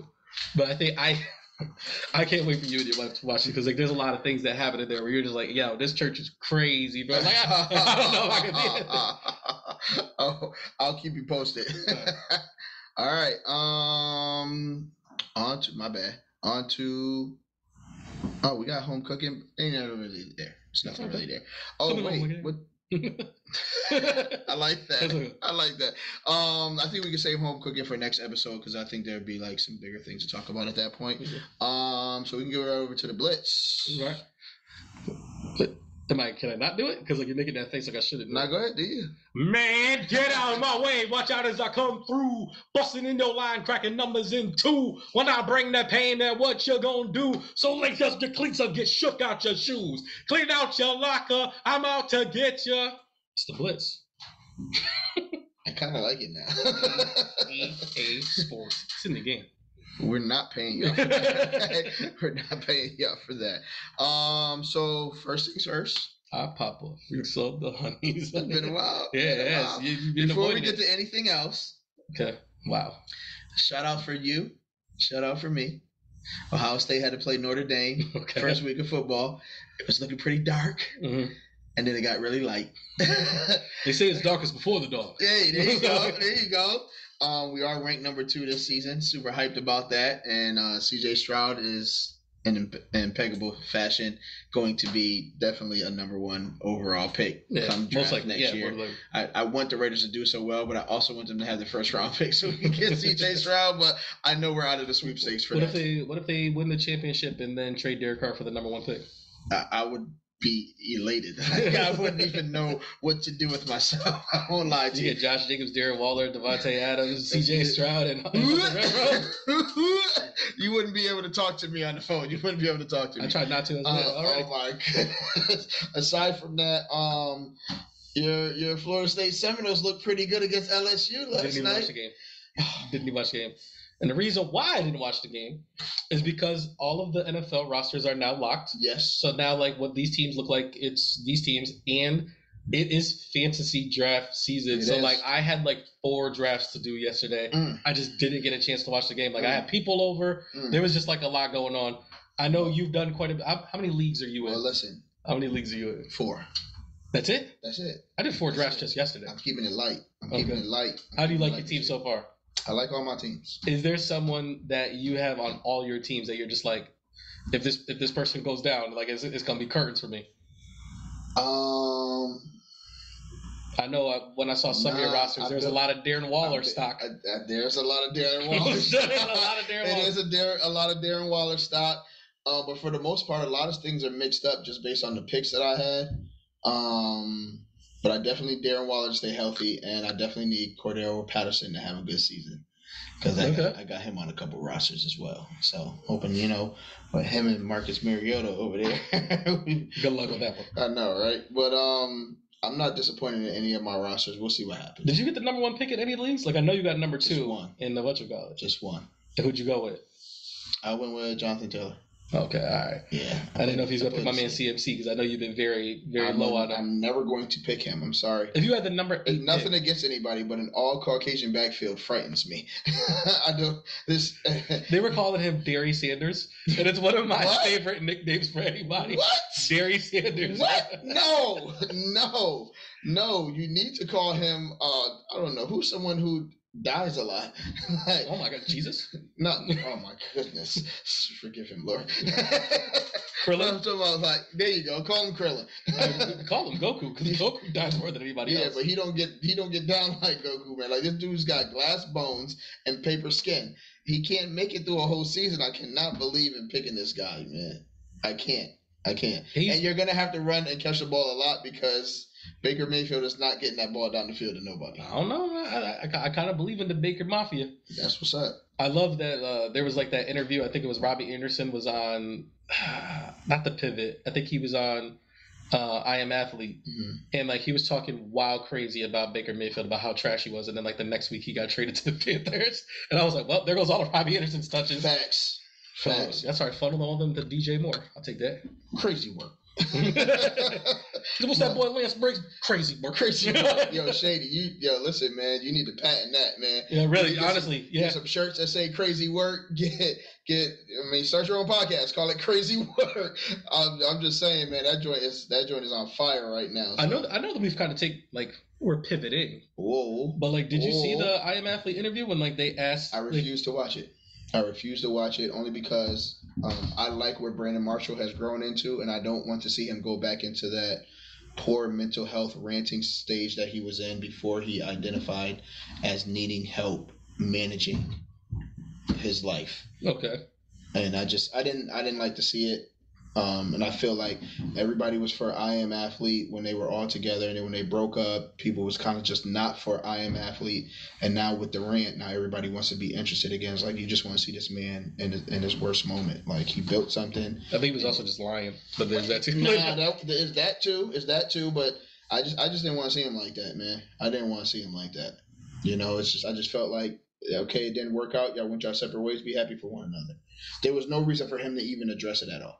Well, I feel like the episode was kind of designed for them to bring it up, like because you get Joe Budden on there, who also had like a very famous professional divorce. He was on I Am Athlete. Yeah, like it was a very intimate. It was just Joe Budden, Brandon Marshall, and I can't remember who the other person was because I don't even think it was Chad. It was somebody else, and they were kind of talking around it, and then the producer like literally stopped them like in the middle. Like he gets on there, he's like, "Yo, you guys are dancing around it. Like, if you're going to talk about it, talk about it. If you're not going to talk about it, like, don't talk about it." But he's like, this whole thing, he's like, this is corny. Like, if you're going to be here and you're going to talk about it, like, talk about it. And then that's when they did. Yeah. And Brandon Marshall, I feel like Brandon Marshall does, as he says, he loves to get messy. Right. And it got messy. I'm not going to watch it. You are seesawing, like, mad crazy on if you're going to watch it or not. I'm not going to watch it. Not even to see Joe Budden talk about Rory and Maul? Nope. No, because I already know what that is. And their numbers is getting really close to Joe, too. So it's about that time. It's definitely about that time. So, I mean, I hope it works out for everybody, man. Like, these situations happen all the time. It's just like, this is what they want us to see. That this is what everyone wants to see. They want to see you build these great products and then fall apart and then say, see, you couldn't do it in the first place. So, like, if you got something great off of something that was already great, then let's just keep building. You never know. In a month or a year or 2 years, all the guys on Pivot may have their own TV show. Like, you don't know how it goes. Like, if things I don't want to see that Channing Crowder TV show, because if there's one thing that I've learned from it's going to be all about nasty stuff. It's like just Channing Crowder just gross. It's going to be an audience for it. Yeah. There's an audience for it. 100%. There's an audience for it, but it's just like if something starts somewhere and it grows into something else, I don't see what's wrong with that. Like, we don't need to be having any type of animosity for that. We need to, support it, I guess. But I think the bad part about all these situations is that people aren't, like, you want to clarify it for the world and you want to clarify it for the podcast, but you won't clarify it with the people that you had an issue with. Mm-hmm. Like, as long as I'm good with them, I don't owe you no explanation. Straight like that. And you could tell people, like, hey, listen, everything's good. If you have a question, ask them. Ask me. I'll talk about it off camera. But, like, I'm not – who was it? Meek Mill said it. Like, this ain't Wendy Williams. I might not be out here in the streets talking about me and Nikki. You know what I mean? It's just like, It is what it is. We went our separate ways. I'm gonna keep doing me. They're gonna keep doing them. That's it. If for any reason, heavyweight bros, like Joel told you, you get a bag, he out. I'm not gonna say, oh, my man left the heavyweight bros because he got the bag. I'm just like, I can't wait to sell out.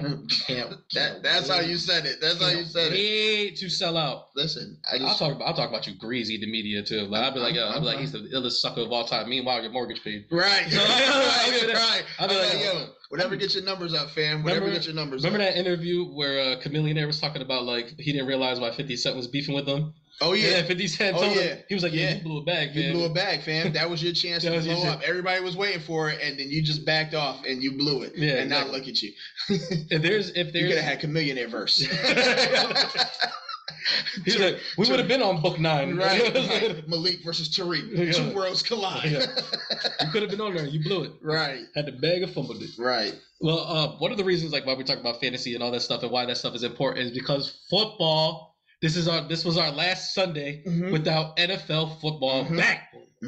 So that actually starts this Thursday. It does start this Thursday. 3 days away. It is 3 days away. And it's a banger too. It is a banger. It is. I feel like all of week 1 are bangers, but it is. They were really like, you know what? No, not all of it. There's a couple games out here where but you gotta think like sometimes it's like split almost down the middle. Like these are games I really want to watch. These other ones like nah. Yeah. I feel like there's like 10 games that I really want to see. Yeah, well, that's what happens when there's like no bye weeks and every team has to play though. You're right. You know what I mean? And it's also like it's the most exciting because no one knows what anybody looks like. Is this person going to be trash? Like, is this person going to be good? Yeah. Is this the decline of this person? Is this the rise of this person?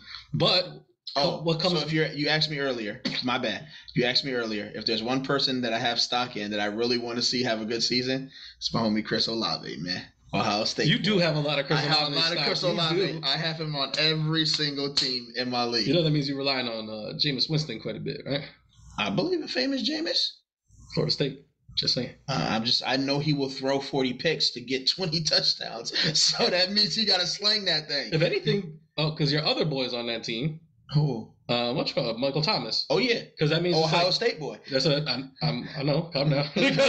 What I'm saying is like you got the Michael Thomas touches, the Jarvis Landry touches, the Chris Olave touches, like the Alvin Kamara touches. Like it's a lot of mouths to feed in New Orleans. We're gonna be all right. That was a lot. Oh, we talking about Ohio State boys, not the Saints. Not the Saints. I was gonna say, I was like, but yeah, I want to see Michael Thomas. Like, you went from black and silver to black and gold. That's kind of crazy. No. I want to see Michael Thomas return to his form of greatness where he was battling for #1 receiver in the league. He's got to get that trade stock. I really want to see Chris Olave have a great season.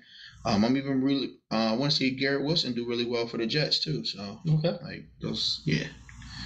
All right. But like. One of the reasons why fantasy is like, like as hype as we are for fantasy at the beginning of the season, it also means another thing. 2-minute drill is back. So last year I wound up taking the 2-minute drill cup with me. Yep. I still have not, called up my tab for the Roof Chris. It's up to you. It's going to be coming. I don't know what you're waiting for. No, it's coming. It's coming. All right. My question is like now, because last time when the podcast started, we were already in week 8, so we didn't even start from week 1. Oh yeah, so that means you're gonna lose now. So does that mean got out of there? So I'm willing to double the bet if you'd like. Because it's like 2 Roof Chris. Yeah, we have 2. We could have 2 dinners of our choice at any restaurants. So like. You could do your Friday night and Saturday night have paid for by the person. I'm willing to go that high. My question is, how high are you willing to go? So 2 nights of dinner of our choice? You sure? You good? That our choice is what's getting me. Why you say that? Like, I'm not gonna like go to the Seattle Space Needle and make you pay for my flight or nothing like that. Just making sure. Like wherever I decide to go to dinner, it's like I'm sending you the receipt and be like, cash it in. All right, I'm with it. I already got a spot lined up that I sent a video to wifey about. Let me know the truth. Like I sent it to you too. Was it that spot in CT? Yep. I might be going there in the next couple of weeks too. I'll let you know how it is. Hey. So, by the way, the dinners are dinners for 2 too. But that was the thing. It was like you pay for you for and 22 or for 2. Like for 2. So like it's not just like if you and your wife are going down, pay for you and your wife. It's like dinner on the time. All right. So first game. So we can take like a minute to talk about these games if we want, so that way we could kind of breeze through these. But like the first game on the schedule, which is Thursday night, is the Buffalo Bills versus the LA Rams.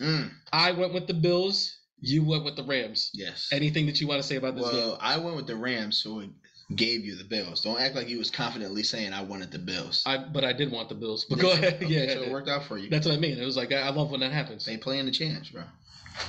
It's their first game coming off a championship. Like, why would they not want to go? Like, if there's any game that you want to win, it's against a contender team that you could potentially see again this year if you stay on the same trail that you were on from last year.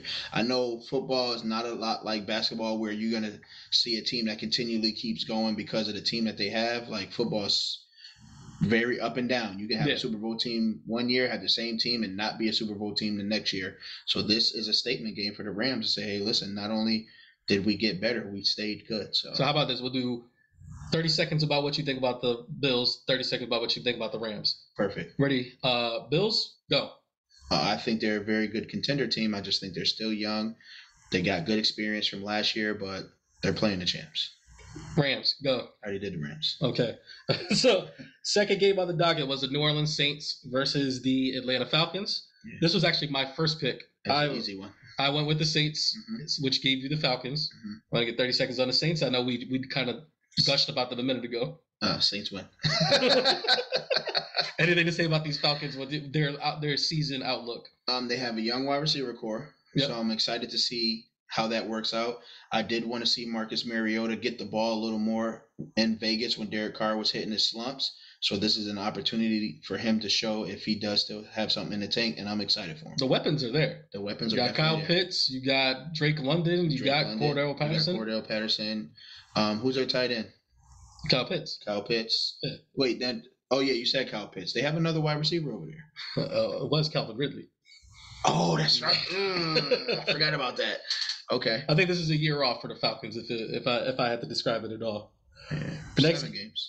Next game we had on there. No, he's out for the season, bro. No. I said they could win 7 games. Oh, I don't know.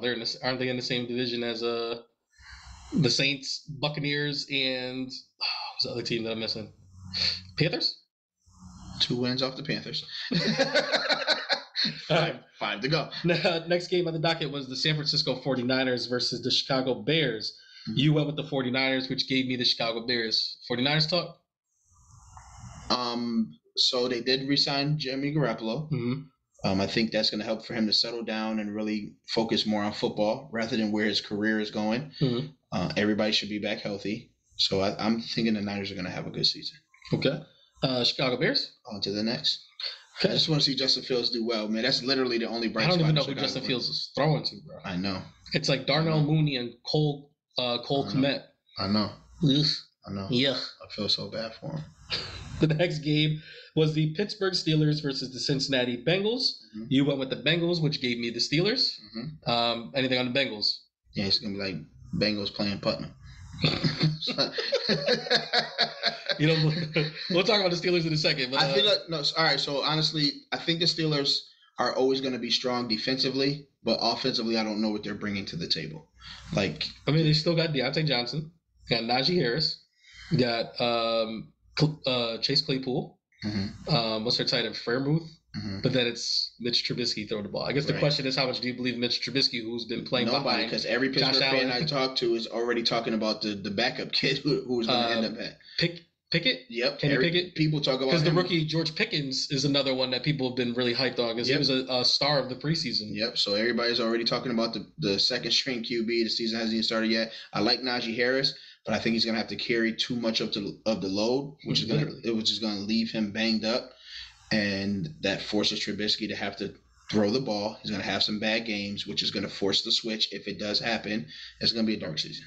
We have the Bengals who are just coming off of a Super Bowl appearance. It kind of is weird to say that. Yeah, because it should have been the Raiders. But we'll go on. There's nothing to say about the Bengals. That's all you got? I mean, I drafted Joe Burrow. My team is, can I borrow $1? The next game was the Eagles versus the Lions, where you selected the Eagles, which gave me the Lions. And I'm actually very okay with that. But go ahead. Thoughts on the Eagles? Young team, a lot to prove, and I think they're going to do so. I think the big question about the Eagles is, do you believe in Jalen Hurts? Yes. Okay. So we can talk about the Lions. Everybody's big on the Lions because they had the freaking Oh, I loved them on this. I started watching the Hard Knocks, and I was like, I feel like nobody was drafting players from the Dolphins from the Lions until the Hard Knocks happened. Now, Amon St. Brown can't last for 4 rounds now. Everybody's drafting. Everybody's on the I have a lot of Amon St. Brown. Yes, a lot of people do.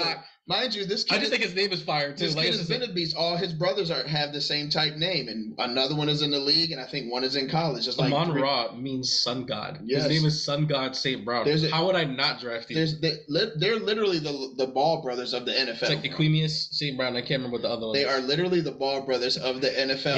He plays for the Bears, if I'm not mistaken. Equimius St. Brown. Yes, he's getting him just and there's a third brother. I'm not sure if he's about to enter the league. I don't think he's in yet. He's pretty sure he's still playing college ball. They're all wide receivers.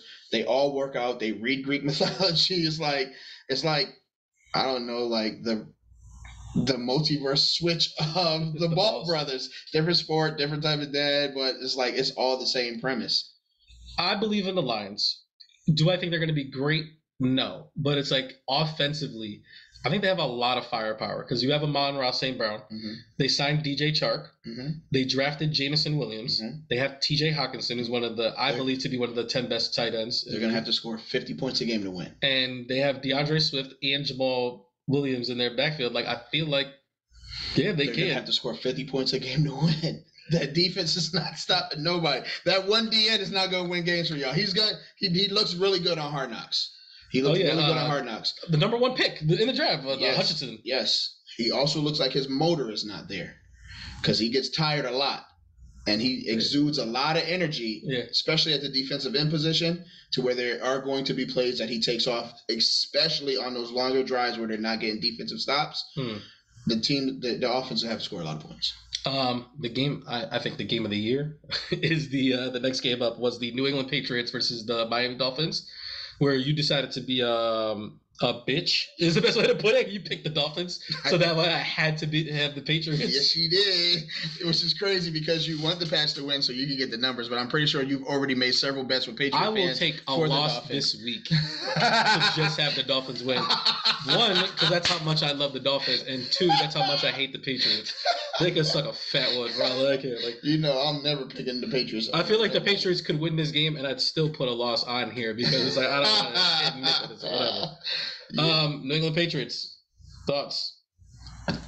End of an era. Let's see the divine coaching now. Look, we're talking about how bare the cupboard of receivers is in Chicago.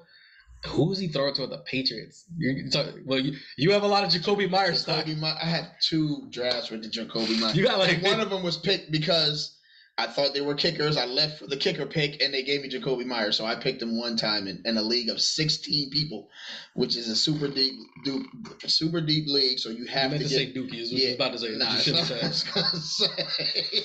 so you have to make sure to get like those really deep. So let's take some time to talk about the Miami Dolphins. What are your thoughts? I mean, you have a quarterback that's better than Patrick Mahomes, that can underthrow one of the fastest receivers in the game. You do realize you said he's better than Patrick Mahomes, right? That's what you said? Yeah, that's what Tyreek Hill said. I was being facetious. Spell facetious. yeah, don't come for me, boy. Don't come for me. But I love it. I love your energy today. Let me take some time to talk about this. Let me take some time about this. Listen, let me finish, man. They got a good They got a sturdy backfield. Sturdy. Yeah, because you got the starter is Chase Edmonds, and then you got Raheem Morset right behind him. You added Tyreek Hill, which is definitely going to help with Tua's confidence. And on the other side of Tyreek Hill, you have Jaden Waddle, and then your tight end is Gesicki, who kind of came on strong towards the end of last season. Yeah. So I can see you guys. I mean, you're in a division where you can get 6 games. Now let me tell you about these Miami Dolphins. I'm gonna do like a WWE promo real quick. Oh my goodness! Let me tell you what you dumb sons of bitches are coming in for when you come in to step in to Sun Life Stadium with the Miami motherfucking Dolphins. Let me tell you something about that boy. Remember a couple years ago that hashtag tank for Tua? Well, we got that boy.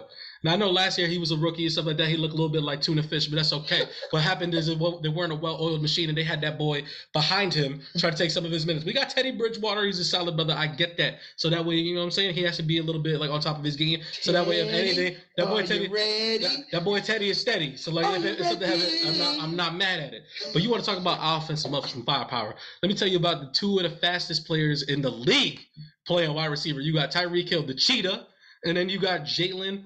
Shake you out your shoes, have you wobble and waddle is out there as well. So you got to try to figure out how you're going to defend those guys. Then you got one of the fastest running backs in the league, and Raheem Mostert, who's coming out, playing some scat backs and stuff like that. Chase Edmonds playing in between the tackles. Mike Gesicki. Two guys that'll give you one full season of running back. Mike Gesicki, who's one of the 10 best tight ends in this league. And we're not even talking about the other side of the football. You said he was top 10?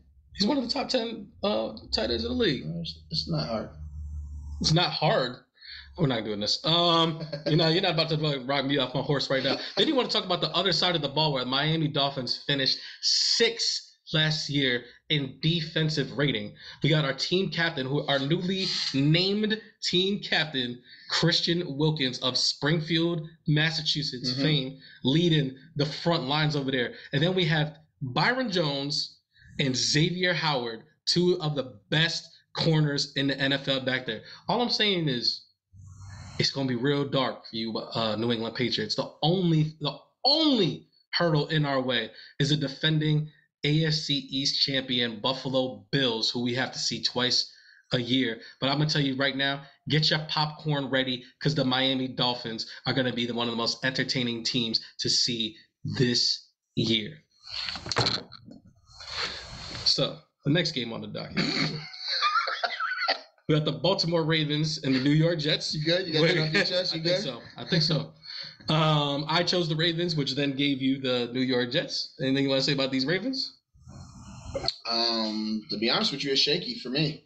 Really? I'm actually pretty high on the Ravens, but go ahead. No, I am too. But when you're not paying that man his bread to go out here and be magnificent, it could be some contention in the locker room. Man. Well, you were being serious about that? I thought you were joking. No, this man is entering the last year of his contract, and they still have not spoken to him at all about what his contract is going to look like. Yeah, and if he decides not to play, then Baltimore is terrible. If he goes out and play, it could affect his ability to get a contract. It's the same situation Dak Prescott went through. And then they get 2 years of franchise, tag this kid, and it's just like what's happening with his career. The backfield's never healthy. So it leads for him to have to rush 4,000 and throw 4,000. But they have a nice running back committee now because it's like you got J.K. Dobbins back. Yep. You got Mike Davis, and then they just signed Kenyon Drake. Those are just solid running backs back there. And Two of those 3 guys are always injured.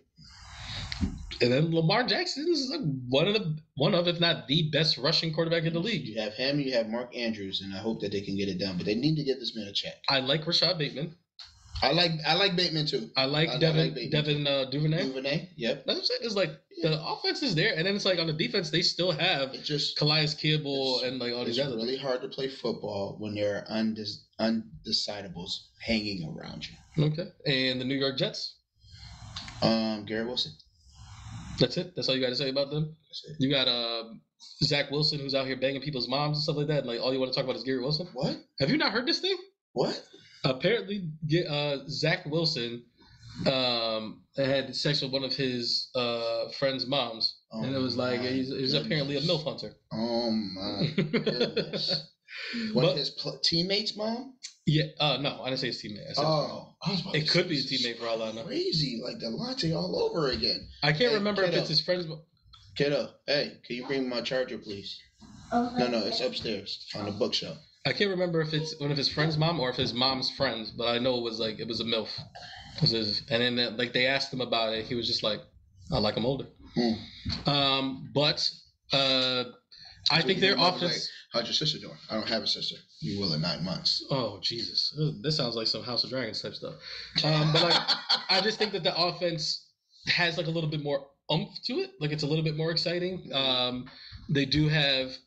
Like you have Garrett Wilson, Elijah Mitchell, who's pretty exciting at receiver. They got C.J. Uzomah from the Bengals. And is it Elijah Mitchell or is it Elijah Moore? Yeah. Elijah Moore. Yeah, Elijah Mitchell's the running back for the 49ers. Yeah. Elijah Moore. Elijah Moore's supposed to be highly touted too. They got Brees Hall. And then, what's about the Michael rookie Carter? running back, right? Yeah. Brees Hall's name's been coming up a lot. It's been coming up a lot. Because fantasy draft people didn't know what to do with him. Yeah. They got my guy Makai. He's also playing for the Jets.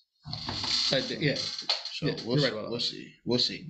But it's a good young team. They have a lot of potential. We'll see what happens. Next game was the Jacksonville Jaguars versus the Washington Commanders. Okay. You chose the Jaguars, which means I had the Commanders. Anything on the Jaguars? I'm not big on Trevor Lawrence. Okay. But I think having Travis Etienne there is going to help settle him down a little bit. Being able to hand the ball off to him and see him be successful, maybe a couple passes into the flats or some little slant routes or something like that, help build the quarterback's confidence. Because coming off of last year, even though it's not looking like that, it could feel like a make or break season for him. You know what I mean? To come in, be the number one guy, and everybody's looking for you to produce right away, and then things do not go well. It's very imperative that they have a good season. But I literally only picked him because they are not as bad as the Commanders. Let's talk about the Commanders. They got Carson Wentz. Okay. Scary Terry. One of the boys out there. They just drafted Jahan Dotson, who people are saying looks amazing right now. They got Antonio Gibson in the backfield. I can't even tell you who their tight end is on this team. Logan. Oh, Logan Thomas. I don't have nothing to say about that. Is this the worst team in the NFL? That is a good question. I think Trevor Lawrence is going to do to the Commanders what you just did to that glass of water, because that was disrespectful. Like there's still condensation on the side of this glass, but there's no water in it. It don't make no sense. That joint was fabuloso. Nah, we're trying to speed through the rest of these games. So we have the Cleveland Browns versus the Carolina Panthers. You have the Browns. I have the Panthers. I actually chose the Panthers over the Browns. I think because you're tripping. I think it's the Baker Mayfield revenge game.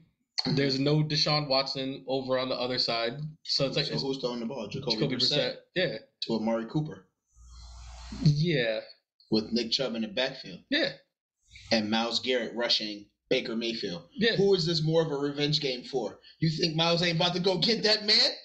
Listen, man, I believe that man Baker gonna be like, oh, I forgot you was over there. Here, CMC. Here. You die first, I die second. That's what I want.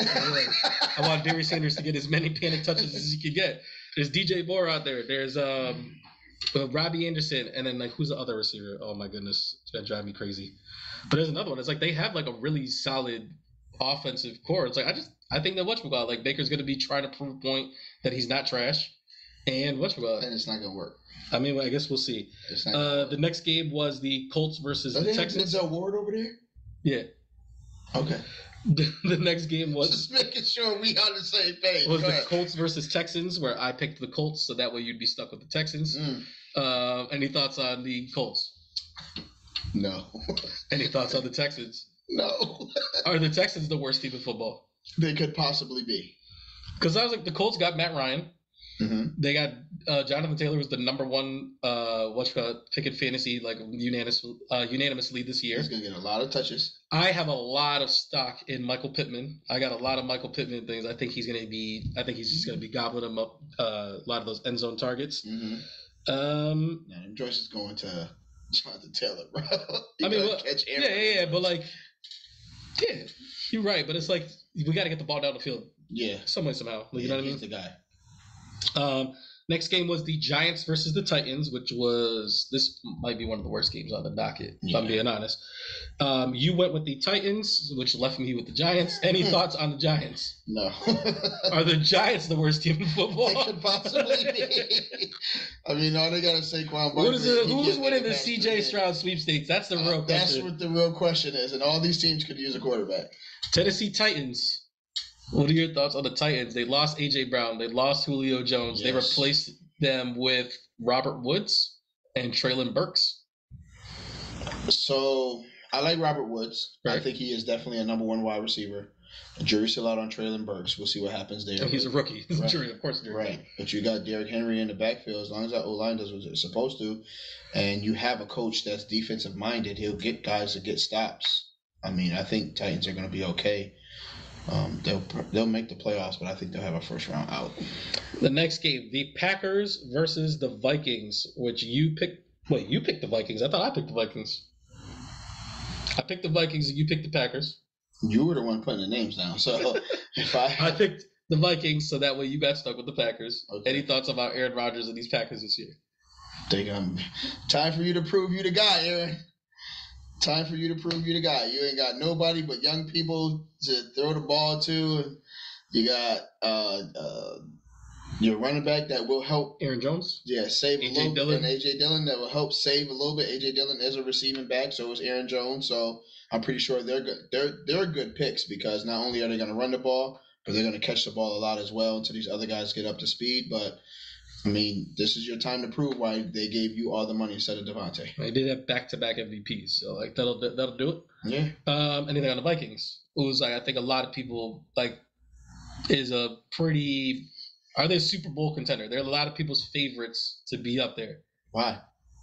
Because they have Justin Jefferson, Dalvin Cook, Kirk Cousins. Who's the other receiver? Adam Thielen. And the defense was pretty solid last year. And it's like they're playing in the division now where it's like them, the Lions, the Bears, and the Packers. It's like everybody's like decimated. It's like as long as they stay healthy. I'm not saying they don't have a good team, but like Super Bowl contenders? The NFC is super weak this year, bro. It is like the Buccaneers, the Vikings, and the Rams. It's like that's like kind of it. All teams that can beat the Vikings. You say so. I think we'll see. I think Justin Jefferson is like this is his year to be like we've seen him. He's arrived and like he's done all this other stuff. But it's like I think he's trying to prove now that he's like the number one. Who's the quarterback? Kirk Cousins. So, he's like the definition of like solid quarterback. yeah, he's like a Kurt Warner. Yeah, Kurt Warner won MVP. Yeah.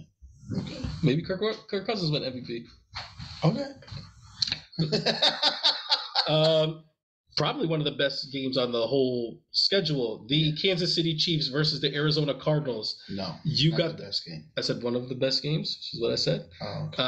I picked the Kansas City Chiefs, which gave you the Arizona Cardinals. Anything you want to say about the Chiefs? No Tyreek Hill anymore.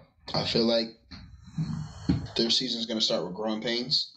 I think a lot of their victories and the way they won football was based on chemistry and how they built that team from the ground up together. And now it's a lot of new faces. And I don't think a training camp is enough time to build that chemistry. I think the complete opposite. I think it's almost addition by subtraction. I think like you lose Tyreek Hill, who was like a big focus point, but then what they did is like they supplemented that with like Juju. Now there's like three people there. Yeah. Because it's like we lose Tyreek Hill, but we get Juju Smith-Schuster, Marquez Valdez-Scantling, and Sky Moore like as a rookie. So that so like now I've been hearing a lot about Sky Moore. there's been a lot of good stuff, and like he's apparently extremely fast as well. Yeah, I think the person that this benefits the most is Clyde Edwards-Helaire.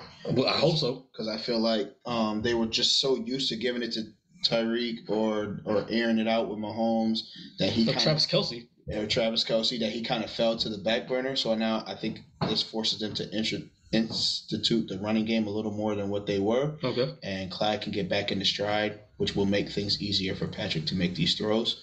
But I do think that they're going to lose this game. And then the Arizona Cardinals. I like Kyler Murray, man. You know, I stay on the black QB wave, man. I mean, you know, so I'm not saying that Patrick is not on that wave because he is, but it's like.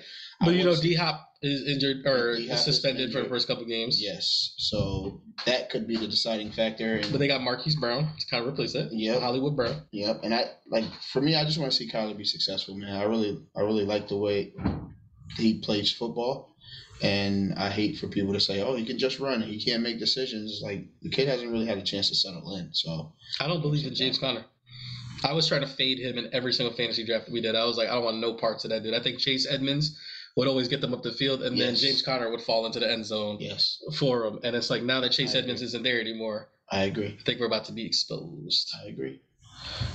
Next game, Las Vegas Raiders versus the Los Angeles Chargers. Game of the week. I selected the Chargers so that way you can get your beloved Raiders. You did not show me the same respect. Mm-hmm. Next game, now I'm talking about the Raiders. Nah, man, I'm going to be talking about the Raiders all season, man, so you already know what it is. All right. My only main concern is this offensive line. The offensive line, like we just That's released. gonna be a problem playing Joey Bosa. Right. We just released Leatherwood, who was going to get killed by Joey Bosa anyway. It was just like McDaniels is really scrambling. What was up with that? Why did he get released? Anything behind that? Because he's just terrible. Wasn't he like your first round pick? Yes, and he was terrible. One of two things: either he's really a pumpkin, or he was trying to get himself released, and he got exactly what he wanted. They said he made some statement towards the Raiders because he just got picked up by the Bears. But, did he? Yeah, he got picked up by the Bears. But I don't know if he's starting or if he's a backup. But it's neither here nor there. I literally watched this man get people killed behind the line of scrimmage for a whole season, and I'm over it. So Los Angeles Chargers. This is another team that people are talking about as a Super Bowl contender. It's a divisional game. Last time we played them, it ended on a sour note for them because of bad coaching. So this is kind of like that redemption game, and then they're going to come out swinging. And not only is Joey Bosa a problem, you have freaking Khalil Mack on the other side. So this is going to be a tough one, to say the least. Tampa Bay versus the Cowboys. Which is also a good game. I believe I picked Tampa Bay, right? Oh, sorry, I didn't even do that. You did pick Tampa Bay, which gave me the Cowboys. Yes. I don't know. The Cowboys haven't figured out who the guy is for them. Like, it seems like it's an easy answer. It's Zeke, and it's like they refuse to do that. Right. I do have Zeke on one of my teams too, but it's just like, why not let Zeke be the guy? Like, he's going to carry the load. It makes it a lot easier for your quarterback to throw the ball. Your receivers can settle in because you're getting positive yards and you're working your way down the field. Like, they never let one person be the guy in Dallas. Like, Amari was supposed to be it. It never really was him. Then CD came on strong. They went away from CD. Like, Zeke was the guy, and then they went away from him. And then Dak was the guy. And it's like, just figure it out. Just figure it out. Y'all can't all be the guy. Just let one person be the guy and just make sure to facilitate through them. And if I'm deciding who that is, I agree with you. It should be Zeke. Okay. Before you run out of stock there and then you have no running back at all. The last game on the docket is the Russell Wilson revenge game. This is the Denver Broncos versus the Seahawks. I picked the Broncos, which gave you the Seahawks. Smart man. Anything you want to say about walking the mile? Walking the mile. Broncos Nation. Let's ride. Weird promos that he's doing. This is a dub. This is a dub. This is our first Monday night game. This is where we get. This is a dub. It's not even Drew Lock over there. It's young Geno, Geno Smith. Listen, if there was ever a reason to go hard against your old team, this is the reason. Like just going from Russell's standpoint, right? Like, I got freaking DK always in my face complaining. I'm back here scrambling for my freaking life trying to get this ball off. I have no sturdy running back. Like, and you want me to just throw the ball 60 yards down the field to him, which I think you still can because DK's a beast. But it's just like, I'm proving I'm a very unhealthy love and respect for DK Metcalf, and I don't know why. Because he's always on my team, and I know. But that's what I'm saying is he's always on your team because you have numbers look like he ain't on my team this year. He gonna miss Russell this year, and then I don't know. I know this man wants to beat Pete Carroll, and then come across the field and shake his hand. I know he wants to, and he do this for Marshawn, baby. Do this for Marshawn. Russell Wilson is 100% gonna shake Pete Carroll's hand. I know. Yeah, I'm just after saying, he punches him in the face. He's not punching him in the face.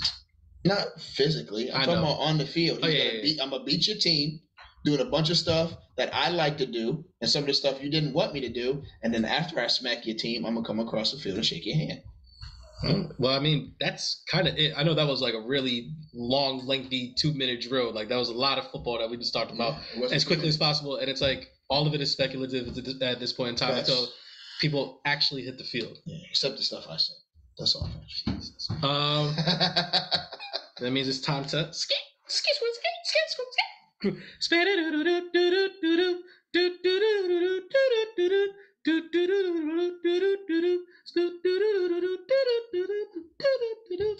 All right, so let's get all this whack stuff out the way so we can get right to. Don't call it whack stuff.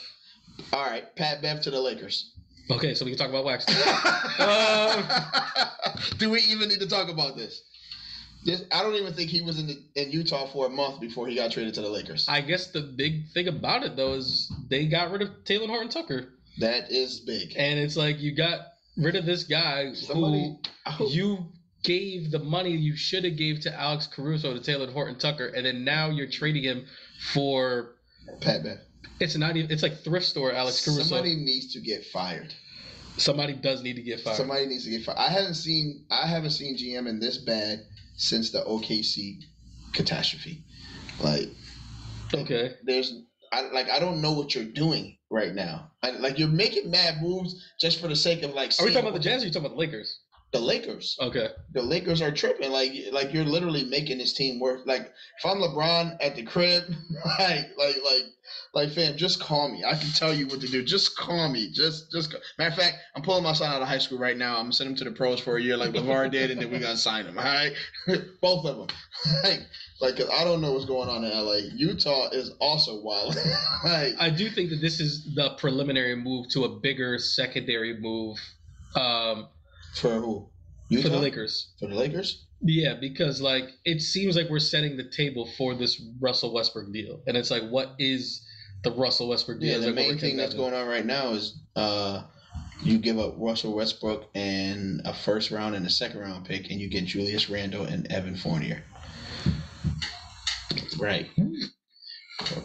I'll take Russ and your 2 picks because they're gonna be. I'm good sure picks. you would. They're gonna be good picks because the Lakers is gonna be trash, man. I have a hard time believing that. I'm gonna let you know that right now. I know because LeBron will win 40 games by himself, and I think Anthony Davis, like as much as we talk about him, glass bone, paper skin, all this other stuff, when he's on the court, he's one of the best defensive players of this generation. And he's one of the most unique offensive players in these past couple of years. I got to see it, man. I have to see it. They won a championship like 2 years ago.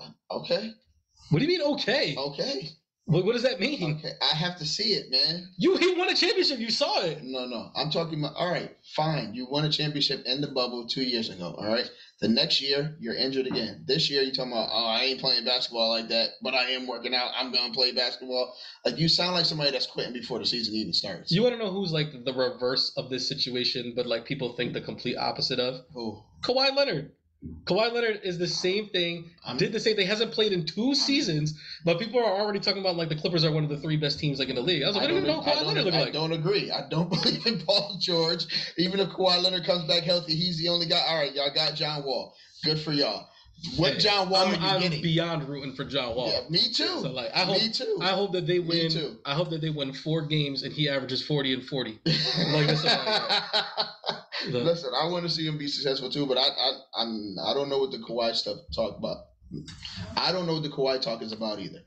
It's just I don't believe in it. So you're gonna have both LA teams that look like they're struggling through the season. All right. Well, now that I can't believe we spent that much time talking about that tomfoolery. Right. But the bigger thing that happened, speaking of the Utah Jazz, is Donovan Mitchell has finally found his home. Yeah. First things first.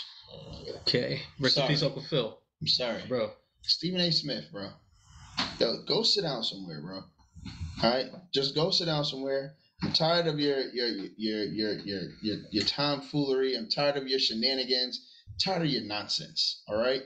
It was okay that the Knicks didn't blow up the team to get Donovan Mitchell. Okay, you wanted a star to come to the Garden for what? So we could win 23 games and sell a bunch of seats? Like, you sound stupid. We did. Yes, are we overpaying for guys that we may not like necessarily need to pay this amount of money to?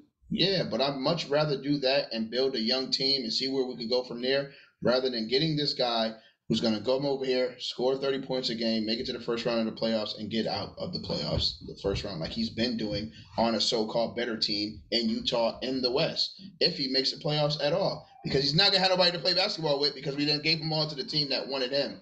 And I knew that's what it was because they gave him up to the Cavs just to be spiteful. I'm not going to say it's spiteful, but you literally gave him to the Jazz for less than what you asked the Knicks for. I don't think that's 100% true. But I mean, like, who they give up? They gave up Colin Sexton. Let me tell this. Let me fix this straight. Okay, my bad. So Donovan Mitchell is headed to the Cleveland Cavaliers. Yes. The Cleveland Cavaliers gave up Lauri Markkanen, Ochai Agabi, who was the 22nd pick in this draft, I can't pronounce this guy's name, but he was the 12th pick also in this draft.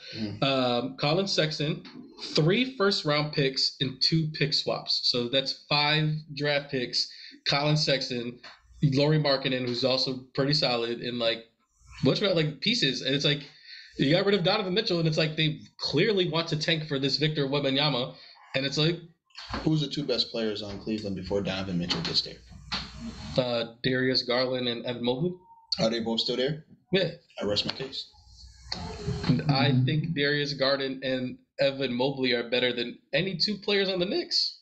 I'm not saying that they're not. What I'm saying is the strength of pieces that we did have, they were trying to gut us for. Yeah, what were the pieces that they were trying to take you for?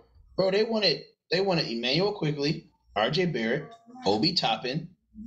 They weren't getting RJ Barrett. That was never a thing. Okay, maybe I'm wrong. I think Obi Toppin was a piece that they were asking for. Maybe it was my bad. It was everybody else but RJ. And Jalen Brunson and Mitchell Robinson. I mean, well, they weren't taking them because they just signed contracts. So that's what I'm saying. And so, Julius Randle was still going to be there. Don't bring up Julius Randle. But what I'm saying is like 4 out of your starting 5 players were still going to be there. So like, what are you really getting gutted for? Like none of these guys are really, besides Obi Toppin, like none of them have really done anything. These guys are like the Transformers, bro. Are any of them as good as Colin Sexton? Are any of them as good as Colin Sexton? I mean, I think he's over advertised, to be honest with you. So you're telling me that if the Utah Jazz called you and be like, "Hey, we'll give you Colin Sexton for Emmanuel Quigley," you'd say no? Yes. Why? Why does Emmanuel Quigley? What does Emmanuel Quigley do? Just because I like Emmanuel Quigley, he fits good on the Knicks. Colin Sexton would not. How would Colin Sexton not? He's like one of the best perimeter defenders in the league, and he like averaged like 15 points per game at one point in time. That's what's up. What has Emmanuel Quigley done? He averages like 6 and 2. Okay. He's done nothing. Literally nothing. All right. They weren't taking Derrick Rose either, so like your 6th man was still going to be there. What I'm saying is your team wasn't getting gutted. We'll see how the season goes. All right. Yeah, all right. The Cavs are going to be nice, yes, because they kept the big players and they got Donovan Mitchell. The big question is, how high do the Cavaliers soar now? Are they now championship contenders? So their new lineup, their new starting lineup, Darius Garland, Donovan Mitchell, Isaac Okoro, Evan Mobley, Jared Allen. That is an extremely strong starting 5. Yeah, that doesn't make them a championship team. They're going to definitely compete because it's the East, and the East. I said a contender. Terrible. The East. You said a championship contender. You last year said that the East was better than the West. No, I did not. Yes, you did. You definitely did. Oh yeah. Exactly. I did say that, but there was a lot of powerhouses in the East, and then they all fell apart. Because they all had to play each other. I guess, but a lot of teams folded too. Like Philly fell apart. We know the whole Brooklyn scandal. Like by the time it was all said and done, the real team that you could only look to was the Bucks. So and the Heat. And the Celtics.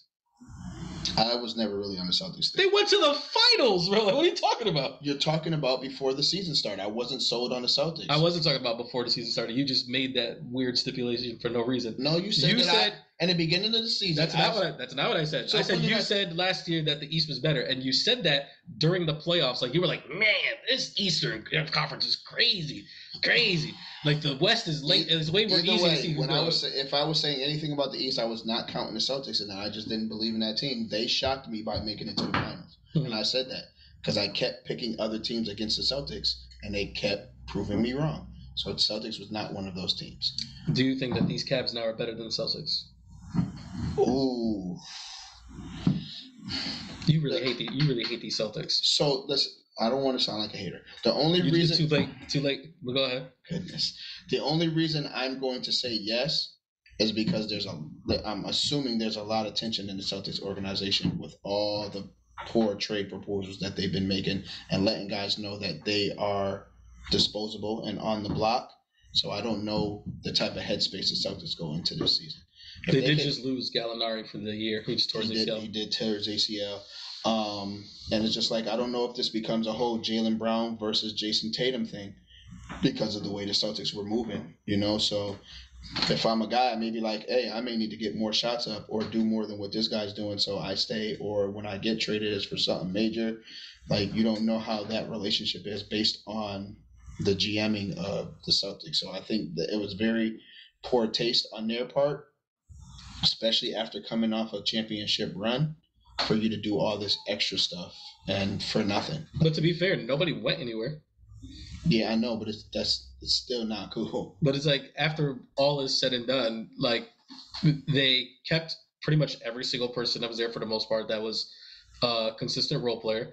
They added Malcolm Brogdon and Danilo Gallinari. Gallinari just got hurt, but it's like they're showing that they believe in the team. But it's like, dude, like Kevin Durant came up. Like, it's not like, we're not talking about like, they didn't even make a frenzy about Donovan Mitchell. Like, there was never any like, hey, we might trade you for Donovan Mitchell or nothing like that. It's Kevin Durant, bro. No, I get it. The same Kevin Durant that we just shut down and beat 4 games to 0. Okay. All right. So if we did it, why am I the guy going on the block? Why it ain't him? Why are you choosing him? Because if I traded you for him, it would be a lot less effort for us to beat you because he's that much better than you. This is why our team had to focus to beat that guy because he's that good. Okay, what still makes me feel some type of way. Okay, y'all believe in him, you don't believe in me. I'm all set. I just believe that he's better than you. And you think players want to hear that from a guy they got to share a court with? Yeah, because I mean, do I have to convince you that he's not better than you?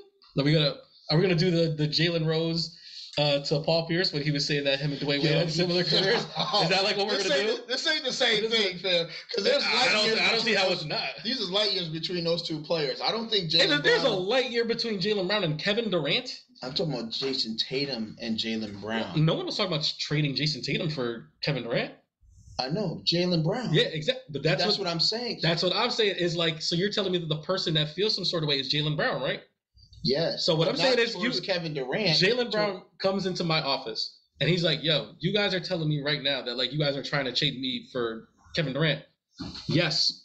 And he goes, "Why would you trade me for Kevin Durant?" I'm like, do you need me to list who Kevin Durant is and why you're not that? That's where I think we got off topic. The question is not why would you trade me for Kevin Durant. It's like, why am I the piece that's getting moved? Because you're also very good. You're the second best player of this team, and you're young, and people want you. You should feel like a sense of entitlement for that. It's like, wow, people think I'm good enough to be traded for Kevin Durant. What if he doesn't feel like he's the second best player on the team?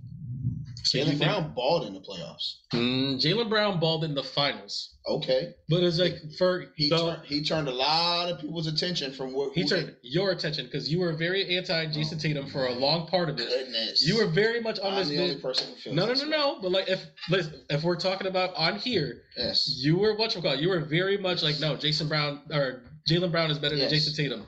All that other type of stuff. The entire playoffs. Jason Tatum was carrying. I never verbalized that I thought Jaylen Brown was better than Jason Tatum. What I said was, you are supposed to be the guy, and you have not shown up to be the guy. But guess who is showing up? Jaylen Brown. Only in the finals. Is this what I'm trying to say? Is like he literally. So you're telling me this guy is showing up when I need someone to show up the most?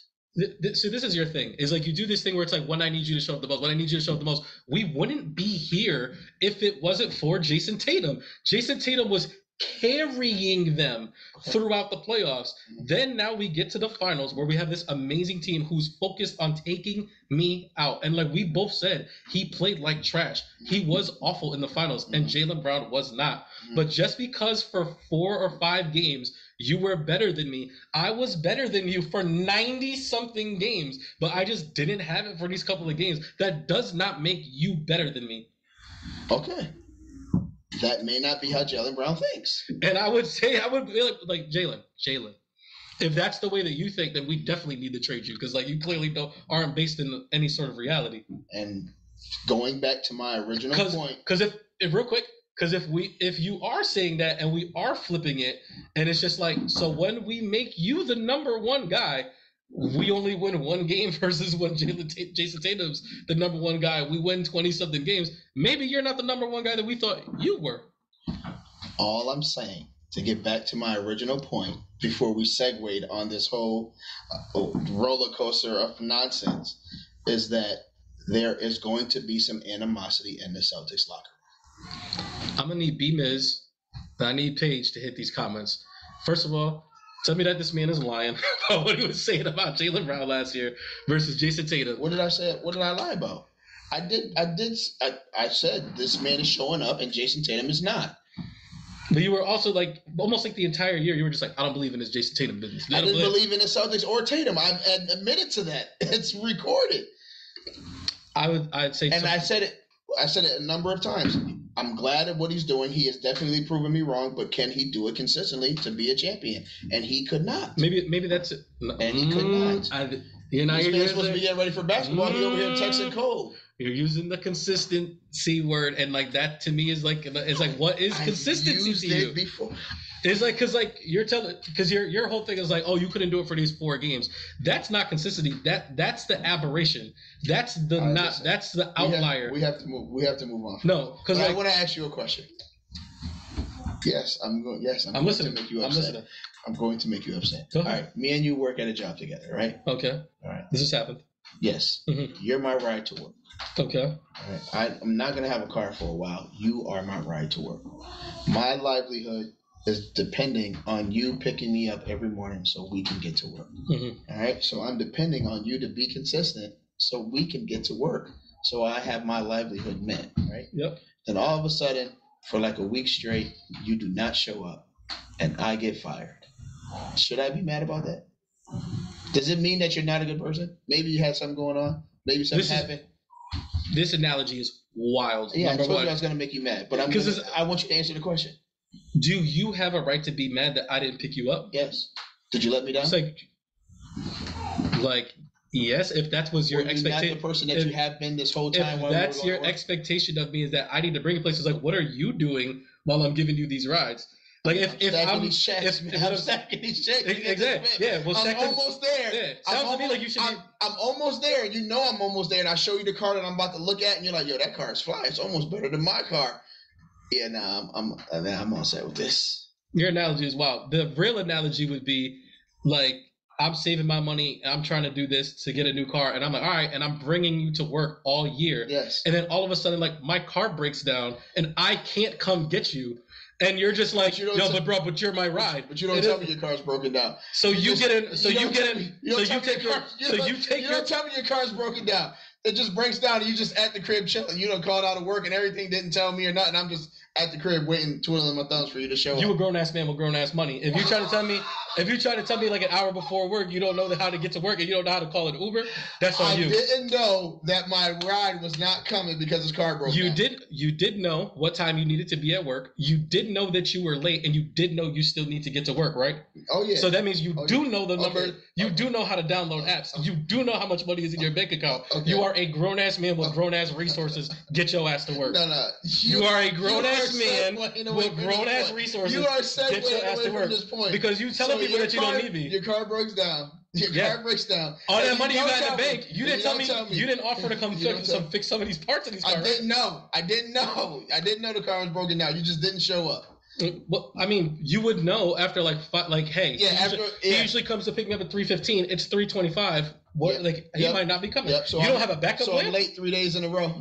I'm late 3 days in a row. So after the first day, you didn't have a backup plan just in case, like, hey, if it comes to 3:20 again. I got there late. The second day I called an Uber. Uber showed up late. Got there late. Third day, I walked, trying to see if I can get there. I can't believe you want me to sympathize with this bum ass nigga that you talk about in this story. This is a shitty analogy. And this person is trash.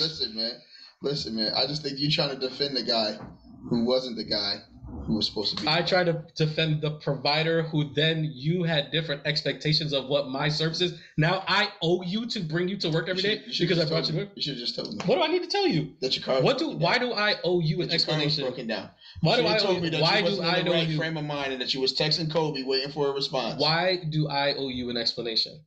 My car is broken down, and I have to figure out. Because we're in this together. You are not my main priority. We're in this together.